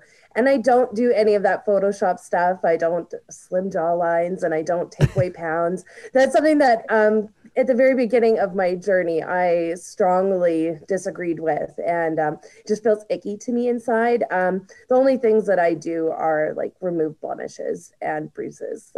If it's going to be gone in 2 weeks, then okay. But otherwise, it stays. That's you. And that should be honored. We should be unapologetically ourselves. Adora, how do you approach, when we talk about body image, I mean, it's such an enormous conversation to have. You could approach it from 1,000 different angles. What do you think is a significant point that we should be focusing on as a society, most especially this week? I think that body acceptance and body neutrality are very important for society at large. Like, this vessel has gotten me through everything because I'm here. Like, it's 100%. Can't get a better rate than that. So accepting the body that you have. And I like to say I'm a stylist for the unique to fit, because we have this thing called straight sizing, which is garbage because, you know, everybody needs clothes if they want. And I feel like dress the body that you're in, accept the body that you're in. You might be mad at it. You might be bloated on a day that you want your belly to be flat. You might not have enough space in your body to maybe carry a baby past a certain term. You know, like, heavier babies are usually healthier. So the body does things that we don't always like. So we should accept them. And if we're upset, okay, that's fine. Let's work on it. 2 weeks later, it might be different. It might not. And this body positivity, I mean, it's great if you are positive about your body, but if you are not, then that kind of leaves you out in the cold, feeling like there's no place for me to fit. And your body fits everywhere. Everybody's body is amazing and incredible, whether it's strong or healthy or whatnot. we are here. So great batting average. I'd love to put this, and Ashley, I want to bring this back to you, but I'd be curious to have all three of you comment on it. I already know. As a matter of fact, it's going to be a bad example for me to say I already know what they're saying in the comments, because for some reason we're blessed with an audience that just seems to be wonderful and objective and supportive. So I don't want to sound disappointed about that. But I guarantee on more hostile messaging boards, people would be listening to what Adora's talking about with regards to body positivity. You already know where this is going. And they'd be saying, it's apologetics. That's all it is. You're making excuses. You're lazy. That's all. You're right. You're all nodding. You've all heard it before. You've all seen it before. Ashley, how would you respond to it? Oh, where do I start? I have so many thoughts on this. So, I mean, the starting point is body positivity, and the body positivity movement isn't about enabling people to be unhealthy. It isn't about people just being lazy, which, by the way, I have a problem with that term in and of itself. Laziness doesn't exist.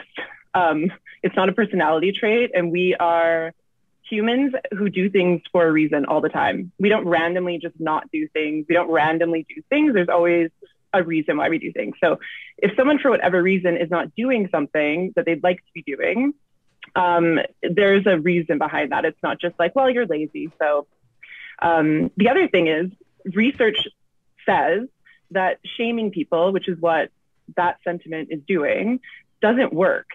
So we don't shame people into treating their bodies better. We don't shame people into loving themselves. Shame is actually associated with more negative outcomes, including more binge eating, more rates of suicide, more self-harm, more substance abuse. So these are not outcomes that help support treating our bodies well, moving in a way that feels joyful, nourishing our bodies. But the body positivity movement, which I think is a very important movement, I think is a great starting point to go, my body can look different than this ideal that's being perpetuated, and I can still find beauty in that, and I can feel beautiful. But I love that Adora brought up body neutrality, which I think, in my opinion, is sort of the next level, which is, it doesn't really matter what my body looks like, because the purpose of my body is to carry me through this life. So rather than what does my body look like, which is actually based on others' experiences of our body, we don't typically stare in a mirror all day experiencing what we look like. Let's shift to, what does my body feel like? What does living feel like? What are my experiences? Because otherwise we miss all of those things. I should point out that viewers like Michelle and Skier Guy 99 are pointing out, Sam, can we take the wide shot of Ashley? This riots, not diets behind you. Everybody's losing their minds over. Is that cross stitch? What is that? Oh yeah. So this is a very poorly made cross stitch that I made in grad school. I can't explain to you why. It just spoke to me. So it's lived in every office that I've had since. What does it mean to you? Well, it means that instead of engaging in, reinforcing diet culture and all the dangers that come with that, to let's protest it. I think that one treatment strategy that I think is really effective is bringing politics into how we treat our bodies. And so personally, in my own experience, being the size that I am naturally, not trying to change my body, not trying to meet a certain ideal, feels political to me. I think it's a political statement to say, this is who I am. I don't need to apologize for it. I don't need to adhere to an idea that's been, forced upon me. I think that in and of itself is a political statement. So that's what it means. It's also a fun thing to encourage other people to use as a mantra as we work through treatment, that sometimes getting angry can be one of the most healing things. Particularly for women when we're talking about body image. Well, I guarantee you people are writing it down. People aren't going to forget it. The audience is responding strongly to it. Shannon, to refocus, to bring it back to body positivity or body neutrality, what would you say to the critics? Everybody's got a voice these days. Everybody's got an opinion, and they voice them loudly. Yes. First, I have to say, I almost wore my Riots Not Diets tank top today. And I laughed when I saw Ashley before we started, because I was like, that would have been really funny. So going towards all of the like, oh, you're not healthy and, you know, you're just being apathetic. And obviously I can't hide it. I'm a plus size woman, so I'll probably get it. But I'm not apathetic to who I am. I grew up with genes and DNA of settlers that were larger, and my entire family are larger people for the most part. And I can't change that. I can't change my DNA. I can't wake up tomorrow and have Beyonce's DNA. Like, as much as I would like to wake up tomorrow with Queen Bee aesthetic, like, that's not me. It's not going to happen. I would take Beyonce's DNA. I mean, why not, right? So she's my inner heroine. And so I have been shamed since the time that I was young. I remember at age 9 wanting to cut off my stomach because maybe people would like me more in school. And if we think about, I have a young son and he's 5, and I think at 9, if he was thinking those thoughts, like I would feel terrible. And that doesn't go away. Even as adults, we still have our own bodies and our own life experiences that offer us this vessel, what I call a meat suit, to go from point A to point B and experience the human journey. And if that means, like Adora said, if I am one day feeling positive about it and I'm like, oh yeah, I'm looking fine, and you know, all of those things, that's great. But that doesn't mean I'm going to stay there. And often when we go from this place of like high positivity, we go to this place that's like low negative, because everything goes in balance, right? So if we shift too much to the right, we go too much to the left. And so body neutrality is great because it's in that center area where if we're feeling great, awesome, that's a bonus. If we're feeling, you know, not so good, then it's not going to last there. We know that we can take ourselves out of that. So when we talk about like health as a factor, first up, I recommend everyone who's being enlightened to this today to check out Healthy at Every Size, or Body Respect by Linda Bacon, because that is like the holy grail. She's a science researcher on this subject because it is poorly funded. We have fat bias in our society and in our medical fields. And so anyways, as a fat-bodied person myself and someone who advocates for fat bodies and for all people, is that health is not a significant factor to my worth as a person. I am worthy. My body doesn't tell you how great of hugs I am and how great a person I have, what I've achieved, the people I've helped, the accomplishments that I've done as a person. It literally just tells you this is my body. So great if you want to, you know, judge a book by its cover type thing, but you're not going to get very far if you're a judgmental person, quite frankly. And that's not to be rude. Shannon, I think that some people that are watching this or listening to the podcast will be surprised to hear you using the word fat. Yes. Like, can we, like, okay, so this is huge for me, and thank you. I'm so used to using the word I'm fat. Like, if I reclaim this word, you can't harm me with it. You can't say you're fat and I'll go, yeah, so what? Like, ooh, good, you have eyes. Like, there's really not much more you can say to hurt me. And this goes in other communities, Black community, in queer community. Like, we're all reclaiming these words that have been like daggers to us for so long that we're like, no, I take my power back and you can't hurt me. You can't harm me with these words.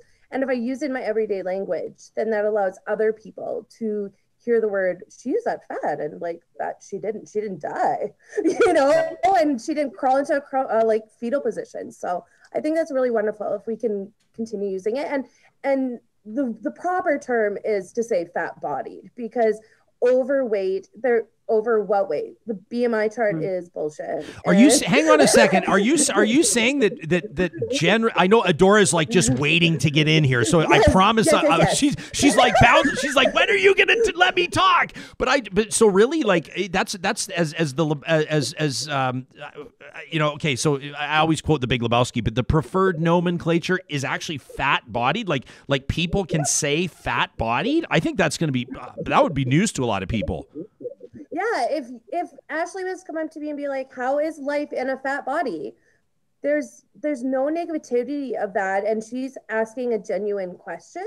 She's not saying, Shannon, you're in a fat body, and how does this determine your health? Like, that's a different connotation, and I just Right. won't have that dialogue, right? But if she's to, I acknowledge that Ashley, for example, I'm picking on you, but I acknowledge that Ashley is in a thin body, and that is okay, or a straight size body is what we can also call that.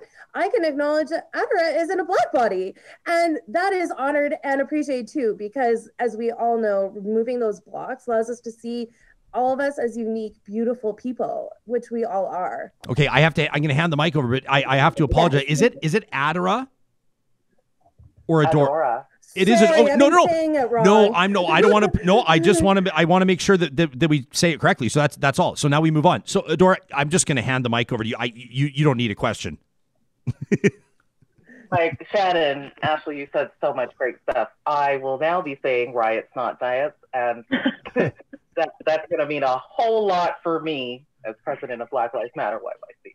But I use fat to identify myself as an adjective about my body all the time, and a lot of people will say, "No, you're not fat. You look good," and I'll be like, "It could be both. I can be fat and look good." And here's the thing about my body is I'm very tall. So it fits into the narrative of this is a positive size body, but it's actually fat. Like I'm a 16, I'm an 18, sometimes I'm a 20. And I have also been in a thin body. That's how I found out that I can be the same person regardless. So fat is a size. That is all. And just like tall is a size. And a lot of people assume that tall is a good size. Some days it is, sometimes it's not. But I use the word all the time. So Shannon, thank you for saying that. And fat bias. Ooh, for sure. Like Shannon said, Adora's in a black body, and that's political. So add fat, that's political. Add tall, that's political. So before I do or say anything, people have already decided what they think about me as a person who exists, and then will treat me a specific kind of way. And I also want to say that Queen Bee, like her body was not the body in the 80s. That was not a positive body. I know because that's the body I had, and lots of people told me I was fat, or my bum was too big, or I didn't have enough breasts, whatever it was. A lot of people wanted to judge me based on my body. They also hypersexualized my body. So a lot of fat bodies are not seen as sexually attractive, which is not true. Every body somebody is attracted to, and be attracted to yourself. Like, that's okay. Also, be a sexual subject, so important. But within the Black community, you very often hear terminology like thick to take the sting off of fat, which is fine. But fat is not bad. Recently, Tracy Moore from Citterline posted on her Instagram and said, Caribbean people, I know it's all kinds of people, but Tracy Moore said, Caribbean people, you get fat isn't a greeting. And my response to that was, yes, I'm fat, thank you. Because I, like Shannon and Ashley, am trying to change that narrative. Now, I'm a model, and when I show up old, fat, and Black, I call it triple threat. And very often people want to lighten me or take away that role. Sometimes I'll see the role and I'll be like, oh, I didn't know that was there, but you know what? It's there and it's good. Let it stay. Let it be there, because that's how I exist. And, sometimes I don't exist with a flat stomach, and I don't owe anybody that, including myself. So, I think that this is a fantastic conversation. And anytime somebody starts telling me about my health and the way my body looks, quite frankly, I have been very unhealthy and looked the bomb. Oh, for sure. Yeah, I mean, and I'm not talking about you, Adora. I'm just saying, generally speaking, we look at, we want to talk about Eating Disorder Awareness Week. I mean, people, one person in particular, very close to me, struggled with bulimia for many years. If I can say, she looked fabulous and was horribly unhealthy. and her mental health is at a very positive point right now. Can I just say, just to maybe point out the obvious, that one of the most amazing elements of a roundtable or a panel conversation is when there's a mix of, like, professional expertise and perspectives, but also the personal journeys on display. And I'm so grateful that the three of you are talking about your personal journeys, because there's going to be people that are watching this or listening to this later on that are not to a point where they can walk in a room and say, yeah, I am fat bodied and I'm confident as hell. And if you don't like it, that's just frankly not where they're at. Some people would love to be there, I'm sure. We're talking about different demographics. And I wanted to read a couple of comments here. This is interesting. I want to talk about gender. And someone has like a speaker or something on. I don't know if we can address that or shut that speaker down. I'm hearing an echo in my ear. Sam, I don't know if we can do anything on our end. Maybe not. But let's talk gender first. And then I'll ask you to extrapolate whether we, Shannon, you talked about LGBTQ2S+ community. Adora, you've mentioned the Black community. Patrick writes in and he says, this roundtable is absolutely awesome. Helping men with body image issues is one of the goals of the charity calendar I put together. And I see that Patrick, you can look him up on Twitter at @BcomPatrickGean. His Facebook page is called It's Not a Dad Bod, It's a Father Figure. And he's raising money. He's done a dad bod calendar. Meantime, Shalane is watching, and on our chat room, on our live chat, she says raising a daughter in a body-positive society is such a challenge, but panel conversations like this are so awesome and so important. Ashley, is there a gender consideration or a gender element to be discussed here? Are women or men typically more insecure? I think I might know the answer, but I don't assume. Yeah, I think it's a great question. I mean, before we talk about sort of statistics around that, it's important to know that the statistics on eating disorders are probably wildly lower than they actually are, because most people don't receive a proper diagnosis and most people don't have access to treatment. So historically speaking, there was a long period of time where eating disorders were thought of as this sort of like rich, white, straight girl thing. Right. We know that that's not true. We know that that's the demographic that had access to treatment most of the time for lots of reasons. Men are absolutely affected by eating disorders as well. We see distinctions in how that manifests in, for example, gay men versus straight men. What that looks like tends to be different. But trans adolescents actually are at the highest risk. And this is a population that I feel really strongly about, because a lot of the standardized eating disorder treatment, which is very limited anyway, doesn't address the experience of trans kids. They're 4 times more likely to have an eating disorder. They're disproportionately more likely to have any mental illness than their peers, their straight peers, so or cisgendered peers. So they are at very high risk. Men, I think in the last few years, we're starting to see more and more awareness. But I think, again, because we tend to socialize straight men as saying, you're socially allowed to feel anger or be stoic, we don't exactly invite an easy path to treatment to say, hey, I'm not doing okay. This is what's going on internally for me. Here are my emotions.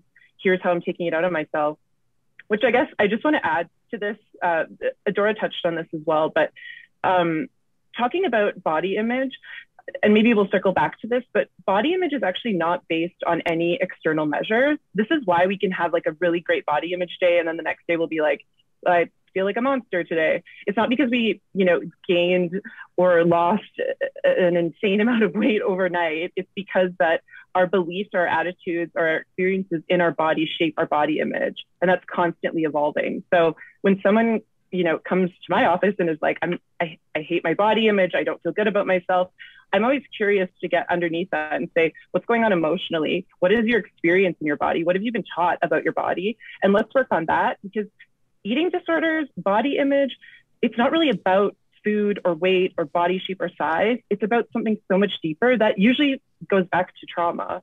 So that was a rant. No, this show is rant friendly. Great.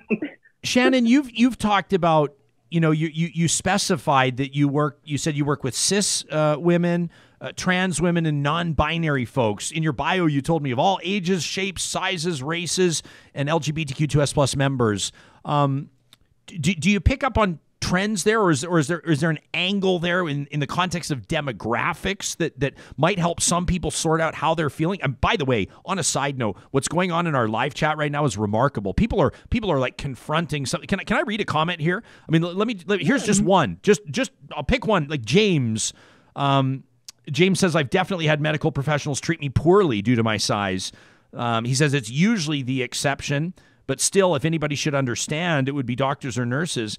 What about this from a viewer that says, I totally disagree that every body is beautiful. I feel that my body is ugly. My posture is bad. I'm short. I'm going gray at 37. I wish I could be taller. I mean, I'm jealous of people who are 5'9". I mean, people are putting this out there publicly right now. The three of you are having a real impact on people. That's such an honor, I think. I think the three of us can say that unanimously, is having this dialogue and having people be vulnerable about their body is tremendous. And for me, none of this, I'm sure to you, Ryan, it's shocking and it's alarming and good and everything, but I've done this for 4.5 years, so it doesn't really shock me. and that's not a bad thing. It's just, it always brings me back to the beginning when someone does say, you know what, a medical professional didn't treat me properly. Well, ask them to put that in your file and advocate for yourself. As a fat body person, you have to. If I go in because I have a broken arm and they want to tell me to lose 20 pounds, that will help my broken arm. Like, that's not okay. So write that down. If somebody is saying, no, I see myself as ugly and everyone else can be beautiful and I'm ugly, I think it's really important to tap on what Ashley said, because it's true.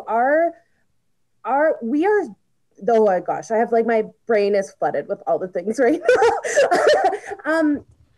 We as women, and this, I specifically don't typically work with sit-het men. It's not because you're unworthy of help.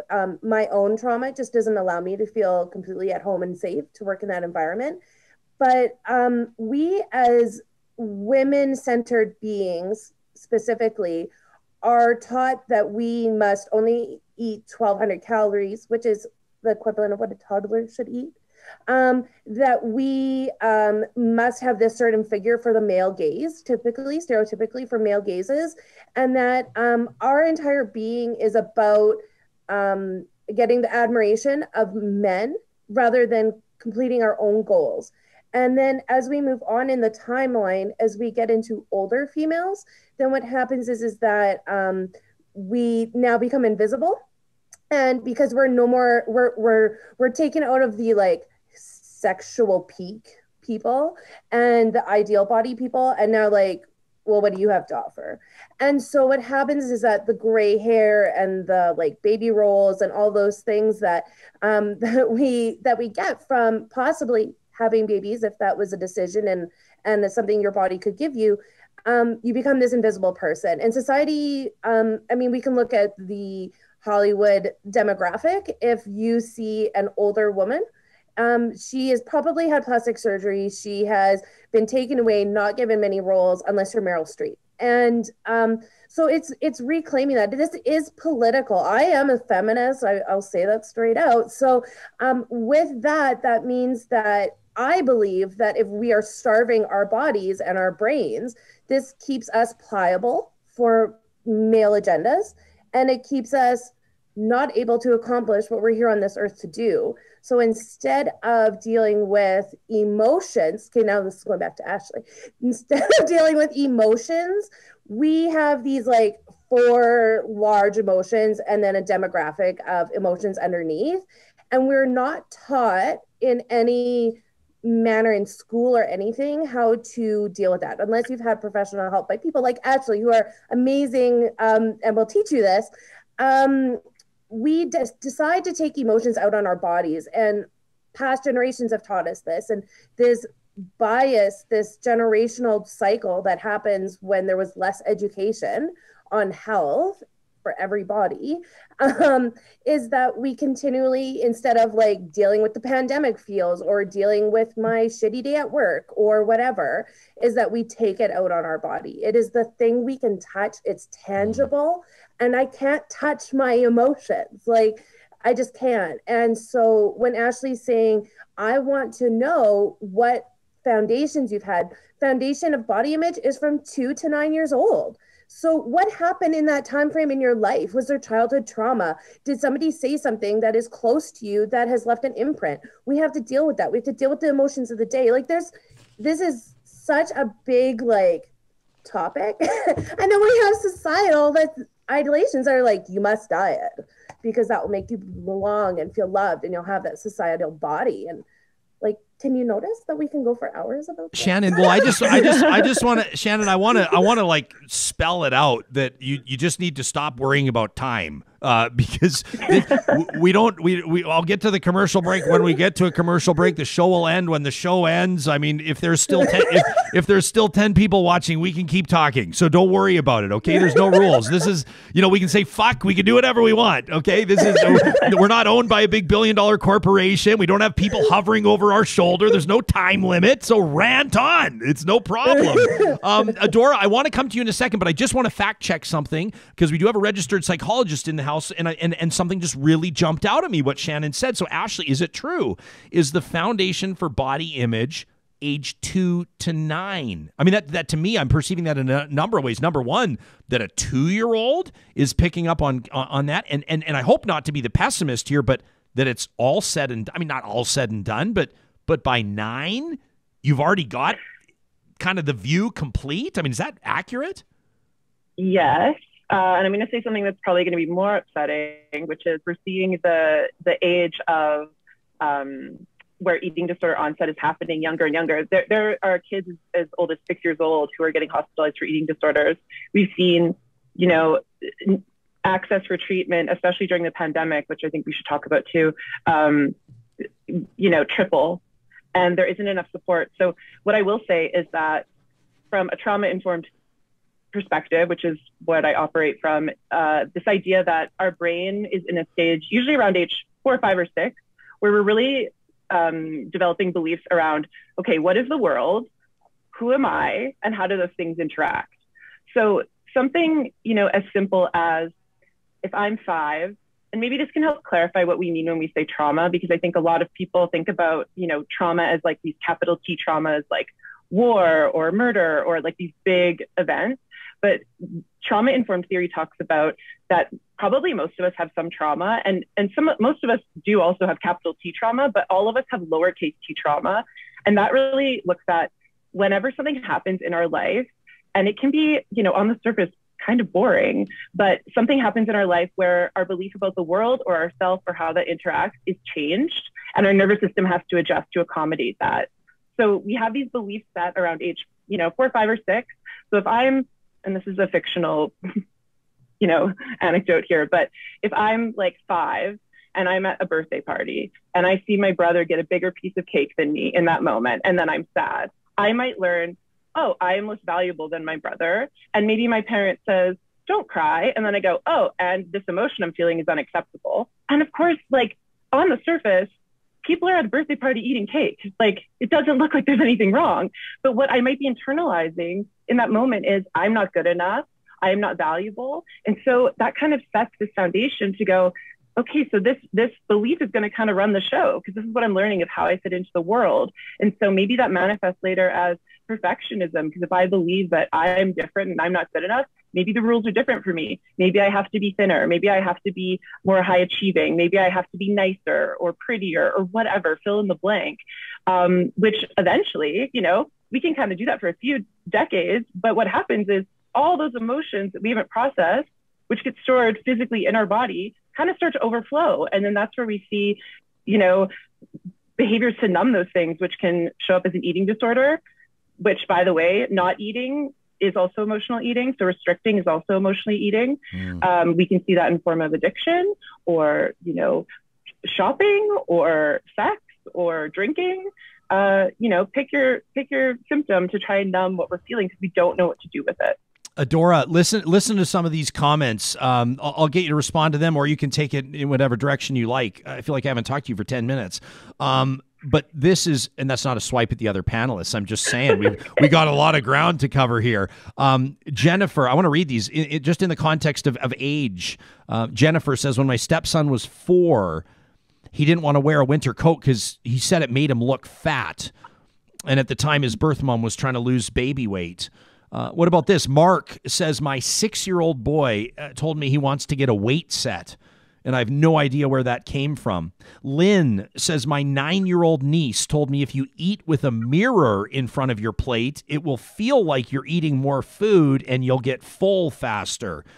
NT says, at the age of 8, I was told by a phys ed teacher I was fat, and now I'm over 50 and I'm still dealing with the effects of an eating disorder on my life. I mean, these are firsthand stories, Adora. Yeah, it's happening all over to all kinds of people. And I very often like to say that anti-Blackness is the basis, the foundation of all oppression. So this fat phobia is really about anti-Blackness. So if we understand that we have a hierarchy in the world of what's good and what's bad, and that is placed on how people's bodies exist, not on what they're doing, then we understand that it's garbage. BS, like we just said many times before. But I'm a parent, and I'm 45, so very often the world knows now. So I say hashtag old is a privilege, because I did not necessarily know that this body was going to make it this small, because I had many problems. I had trauma, and I had issues with my uterus, and doctors weren't paying attention, but all of that informed me on how to try and teach my children. So when my son was about 3 years old, I stopped going to church. So many reasons, but one of the reasons was that consistently they were calling me fat. And my son would be looking at me and being like, what's that? Like, what's wrong with that? Why? I love my mommy. But he's getting the messaging from the people's body, or, the words that they're saying, how they're responding to me, that it's not positive. Like, this fat is not a good thing. And I didn't want my child to think that about me, because I knew I had believed that about me, and it harmed me. And so 8 years later, I had twins, because I forgot what I was going to say. That's okay. We keep it real. Let me read. Actually, I feel kind of strange. I'm like laughing, and then I roll in hot to our chatter box where the comments, and they're deadly serious.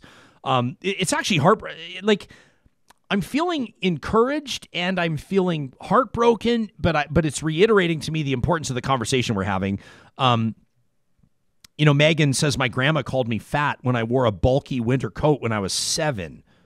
She was like 4'10" and a former fashion designer who weighed like 90 pounds. That's so dangerous. Penny says my daughter started starving herself in grade 2. We had to take her to the doctors. She always trusted doctors. Allison says when I was 9, I cried to my mom because my thighs spread out when I sat down. I was going to say, we wish we could talk to these kids when they're kids. Now they're adults, but here we all are in conversation. I feel like we're in communion together. Ashley, I would say, what do we say to these people? But like asking a registered psychologist to provide sort of a one-off bit of advice for everybody is a bit of a fool's errand. But how do you process what you hear? It's not surprising to me. I hear this all the time, which is, it breaks my heart. I've been really transparent in my practice that the reason I am a psychologist is because of my own experience with an eating disorder that almost killed me. I had trained to do an entirely different career for most of my life. And it wasn't until I, went to treatment a second time that I, got really angry at the treatments that existed. And so I went back to school and out of spite made it through a decade of school. But so I have my own memories of kindergarten age having these, this awareness of I need to exercise so I'm not too big. I also was like 5'9" in 6th grade. So I totally feel the pain of being, and I was also a ballerina. So, you want to feel like Godzilla, be like a 5'9", 12-year-old and then go on point shoes. Like you are twice as tall as everyone. So the important thing here is that bullying and fat shaming and making these comments during these critical points when kids are forming their representation of the world and who they are, that is one of the number one risk factors to actually developing an eating disorder. So being quote unquote, and I'm going to put this in air quotes because we'll probably talk about BMI again and why it's nonsense, but overweight or obese is actually a risk factor to develop an eating disorder later. And it's because of bullying and victimization through fat shaming. So what I would say to people as they're looking at, the little ones around them who are developing and growing is to create space that whatever your child or your loved one is feeling as a small little one, the best thing I think we can do as adults is to say, whatever you feel, whatever you think, you're safe to tell me. So if you're angry, that's okay. You're angry. What does that anger feel like? If you're sad, what does that feel like for you? If you're worried, if we can create a safe space for kids to feel and express themselves, then we can have these conversations. And the other thing that parents like to hear less is you have to do your own work. So, you can tell your kids every day, all day that they're beautiful, they're wonderful, they're amazing. But if you're, engaging in diet culture and you're making comments about having to work off your food or to earn your food, or, we need to stop moralizing food for sure. This idea that there's objectively good and bad food is ridiculous. I have a friend who, as a child, ate 9 apples in one sitting and had to go to the hospital.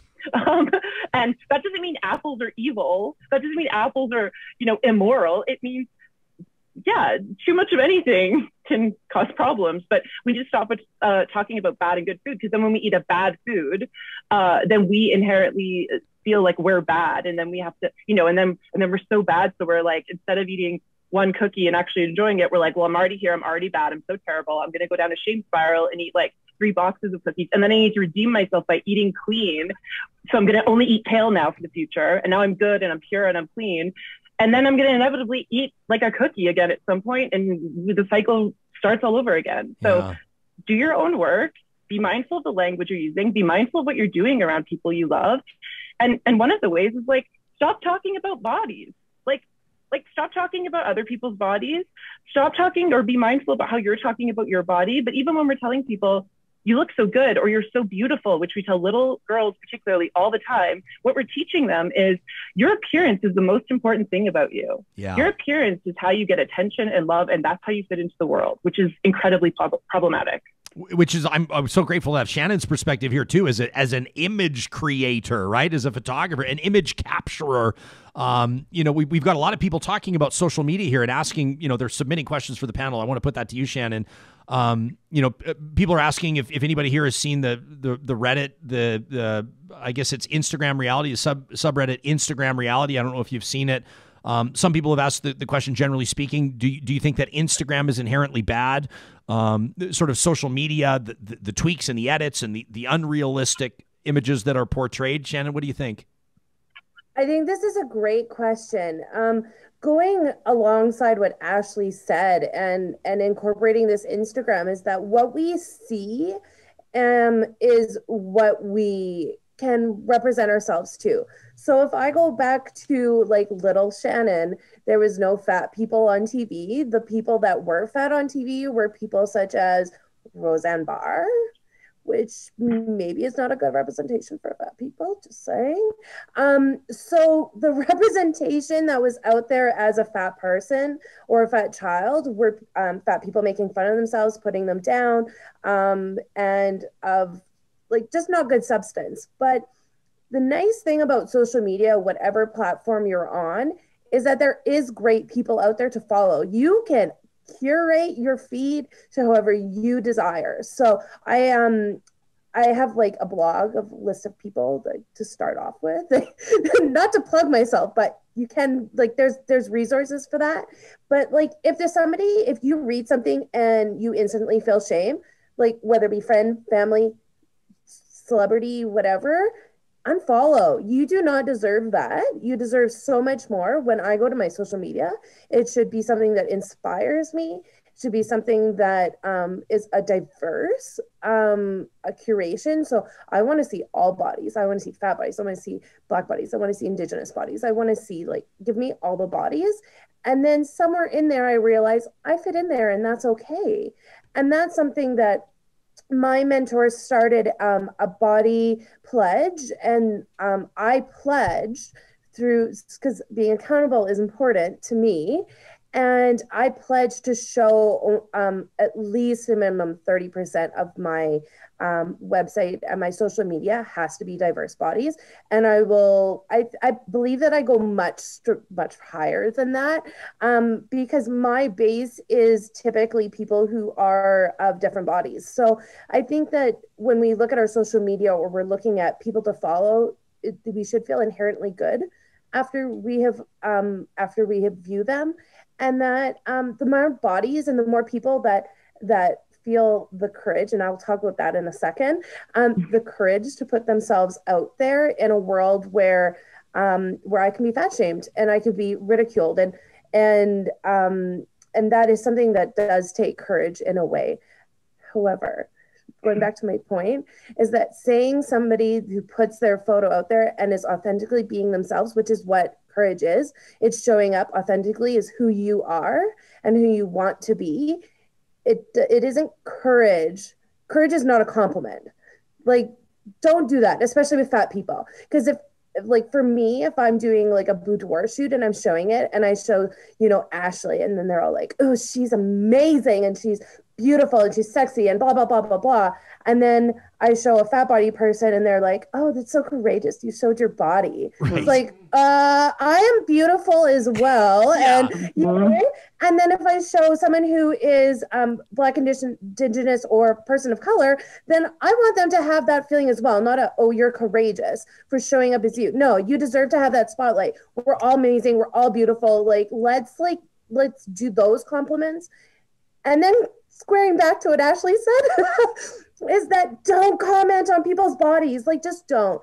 There's certain situations where I may put out a photo, and even for me, when I put out a photo in my group or on social media, I try and share that person's journey, because that's important. And then we're not comparing our bodies to that body. We're comparing journeys, and if we can relate to them.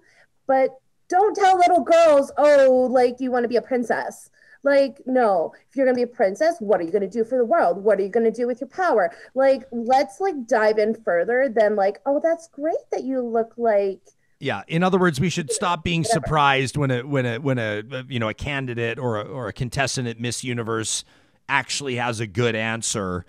We shouldn't be surprised that she was able to put a sentence together. Susan on Twitter says, I'm absolutely loving this body image conversation. Says right after, I don't think it's a hint. She's saying as soon as it wraps. I don't think that's a hint. I don't think Susan's in a hurry. She says, but I am just about to go meet with 3 of my friends to go walking, and I'm going to pass this conversation on to them. I am spreading the word. That from Susan. Adora, somebody earlier Yeah. Well, sure. And somebody earlier in the show, Adora, just said to me, I've lost the tweet now, but they said something along the lines of, I hope you realize who you have here with Adora. They said she's a big deal in the activism community. And obviously, I mean, you were kind enough to provide me with a bio, and we could, your community involvement is remarkable. And I mean, you do a ton in the communities that you care about. As mentioned, you're the president of Black Lives Matter in Calgary. You're a board director for the Nigerian Association, Kerry West, FemWave, Calgary's Feminist Music and Arts Festival. You've done a ton of stuff, March for Women. You've emceed events for the city. You get the idea. We know you're a big deal. And so people are going to look to you as, and some people are going to cringe at me invoking the word influencer, but you have influence over people.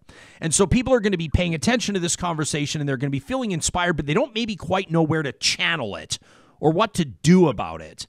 So we always want to have a call to action, Adora. So what is it today?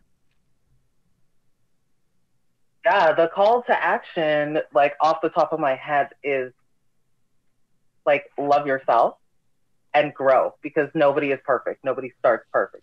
There's no baby that starts walking or running first time. Everybody falls. We all need to grow. We all have big T trauma. We all have little T trauma. So know that as you exist, just as you exist, is great. And there are things that are on the outside that are going to influence us.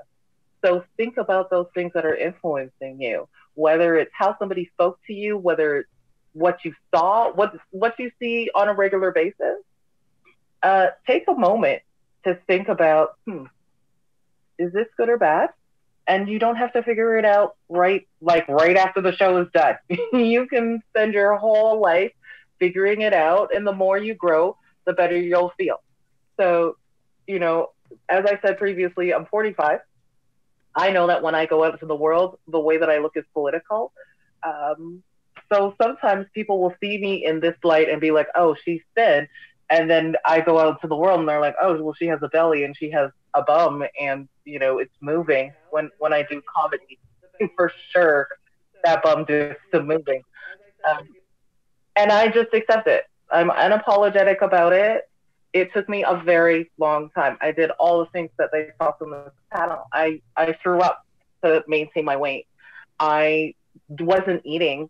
I, did the teas when I was very young. And as I got older, I was like, oh, the way that I looked 5 years ago was fantastic.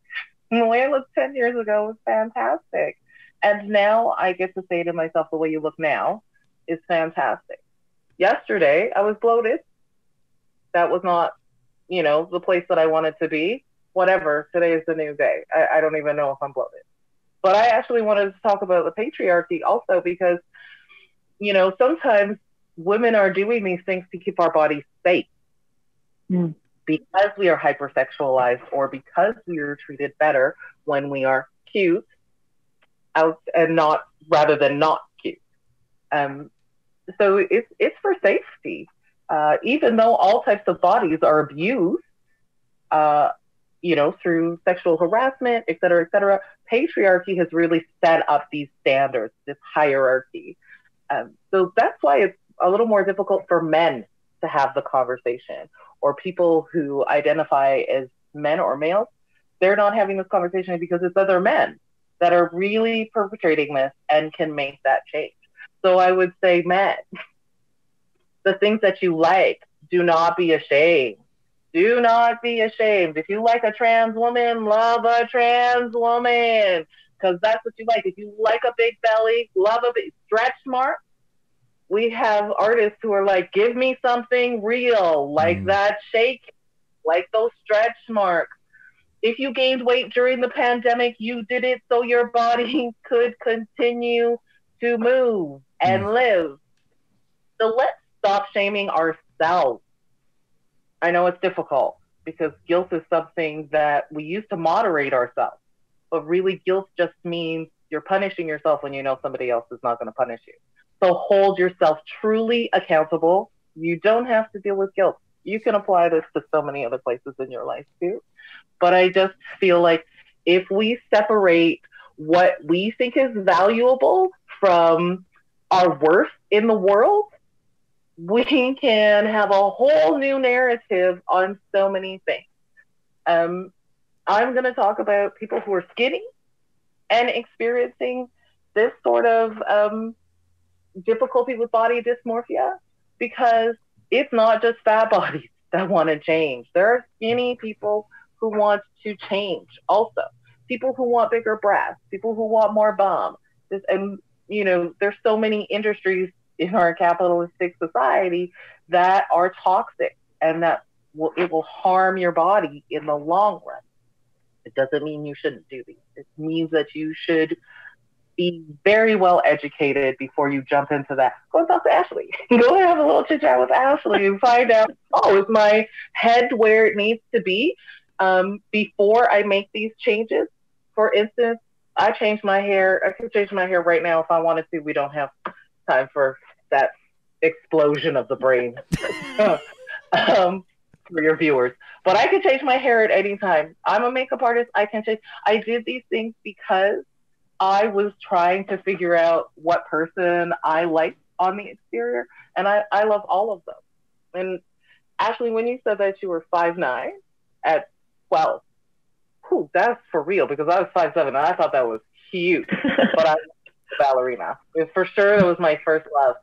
And I was a gymnast. And they just keep making those uneven bars wider and wider and wider. And my legs were opening, and they're just one day were just too long. I could not get them through. And, you know, that really hurt my self-worth, because I was really good at something, and what the world had available for me to be involved in it was I could not use it. There was no way for me to manifest a gymnast out of this body with what was available in the world. So I also want to say to people in the world, you are very smart. You can come up with new things, new ideas that include everyone. This is why I talk about unique to fit. So Shannon, like, I dress people up to come and take pictures. Everybody I went and made this dress specifically for me because I couldn't find it in the world, and that made me feel good. So, you know, people grow. Take time to think about what is happening around you, and to be honest, it's a beautiful world. Life is the reward, and you don't have to be any specific kind of way to be rewarded by life. That's beautiful. I don't know why I'm through you're talking about the impact of the pandemic and stretch marks and all these things, and I've been watching the Disney Cars movie franchise with my little guy, and I don't know if you guys are familiar with it or not, but Mater, the tow truck, he's got all these dents, and they were talking about cleaning him up in Cars 2. They're going to clean him up so he can go international and he can look good. And he's like, hell no. Like, he loves his dents. His dents tell a story, you know? And I think that there's something, the Disney movies always are operating on different levels, the sublime and the obvious, but I just thought that was beautiful. I want to give everybody an opportunity for closing remarks. I know that we have to be fair to you and let you get on with your day. Adora, so much stuff for us to reflect on there, and I so appreciate it. Shannon, how about you? Something that we should walk with today. Give us something to take with us. I think having these fruitful conversations is so incredibly important. When we're talking about, like, as an activist, what can we do? I'm a huge activist. Adora is, Ashley is. Like, having these discussions and without it being taboo is huge. Go and do something in the body that you're in today. Go through and throw out all your diet shakes. Go through and start teaching your children the better foundation that maybe you didn't have. Let's stop complimenting people on losing weight the moment that we see them. Like, there's all these types of actions. Go read. go do these things. Grow, learn. Go see psychologists like Ashley. Like, go do the work and have fruitful discussions and go do hard things. I think and you matter. That's the main thing. You matter. Ashley, you're the one that kickstarted this whole roundtable. It's been one of the most powerful in the show's history. I've never seen the audience responding like this before. We'll give last word to you. Thank you. It's been an honor to have the forum to do this. So thank you, Ryan, for doing that. I guess my takeaway would be awareness and language. So be aware of, you know, I know there was a commenter who had said, I don't like my body, I hate my body. I want you to know that if you feel that way, you're not failing, you're not bad, you're not wrong. You feel that way for a reason, though. And so I would encourage people to be mindful of, you know, what have I internalized? What beliefs have I internalized? Because I've grown up in an environment where they're everywhere and I'm being bombarded. But, you know, we talked about the word fat earlier, and there's definitely a subset of the population that's reclaiming it, like Shannon was explaining about it being a neutral term, which is beautiful. But so often I hear people use it in a negative way. And, you know, this phrase of like, I feel fat, it's something I hear all the time. And I know that feels true to a lot of people, but what I would encourage people to do is if you're saying like, I feel fat or I feel ugly, I want you to go underneath that and go, what emotion are you actually feeling? Because it's better information, because believe it or not, fat is not an emotion, right? We don't say, I feel fingernails. We don't say, I feel hair. It's a part of our body. So I want you to think about, do you feel anxious? Do you feel worried? Do you feel insecure? And kind of dig a little bit deeper here. And remember that, again, your body is an instrument, not an ornament. Your body, our purpose of having a body, again, isn't to be looked at and admired. Our purpose of our body is to carry us through this life and to let us experience things. And so I really encourage people to come back into our body and stop worrying about other people's experience of the body, and focusing more on what does it feel like to be here? Because as Adora said so beautifully, it's a privilege, particularly in a pandemic. And if we come out of this thing with a few extra pounds on because we stayed at home to keep our loved ones safe, and we, if you're like me, ate maybe a little bit more mashed potatoes and cookies and whatever other food is comforting, I think that's a huge success. I can't tell you how much this means to me that the three of you not only showed up, but that you wore your hearts on your sleeves as advertised, and that you've inspired our audience in a remarkable way. And I know this is just the beginning. This podcast will be shared many times. People are going to watch this YouTube video maybe 2, 3, 4 years from now.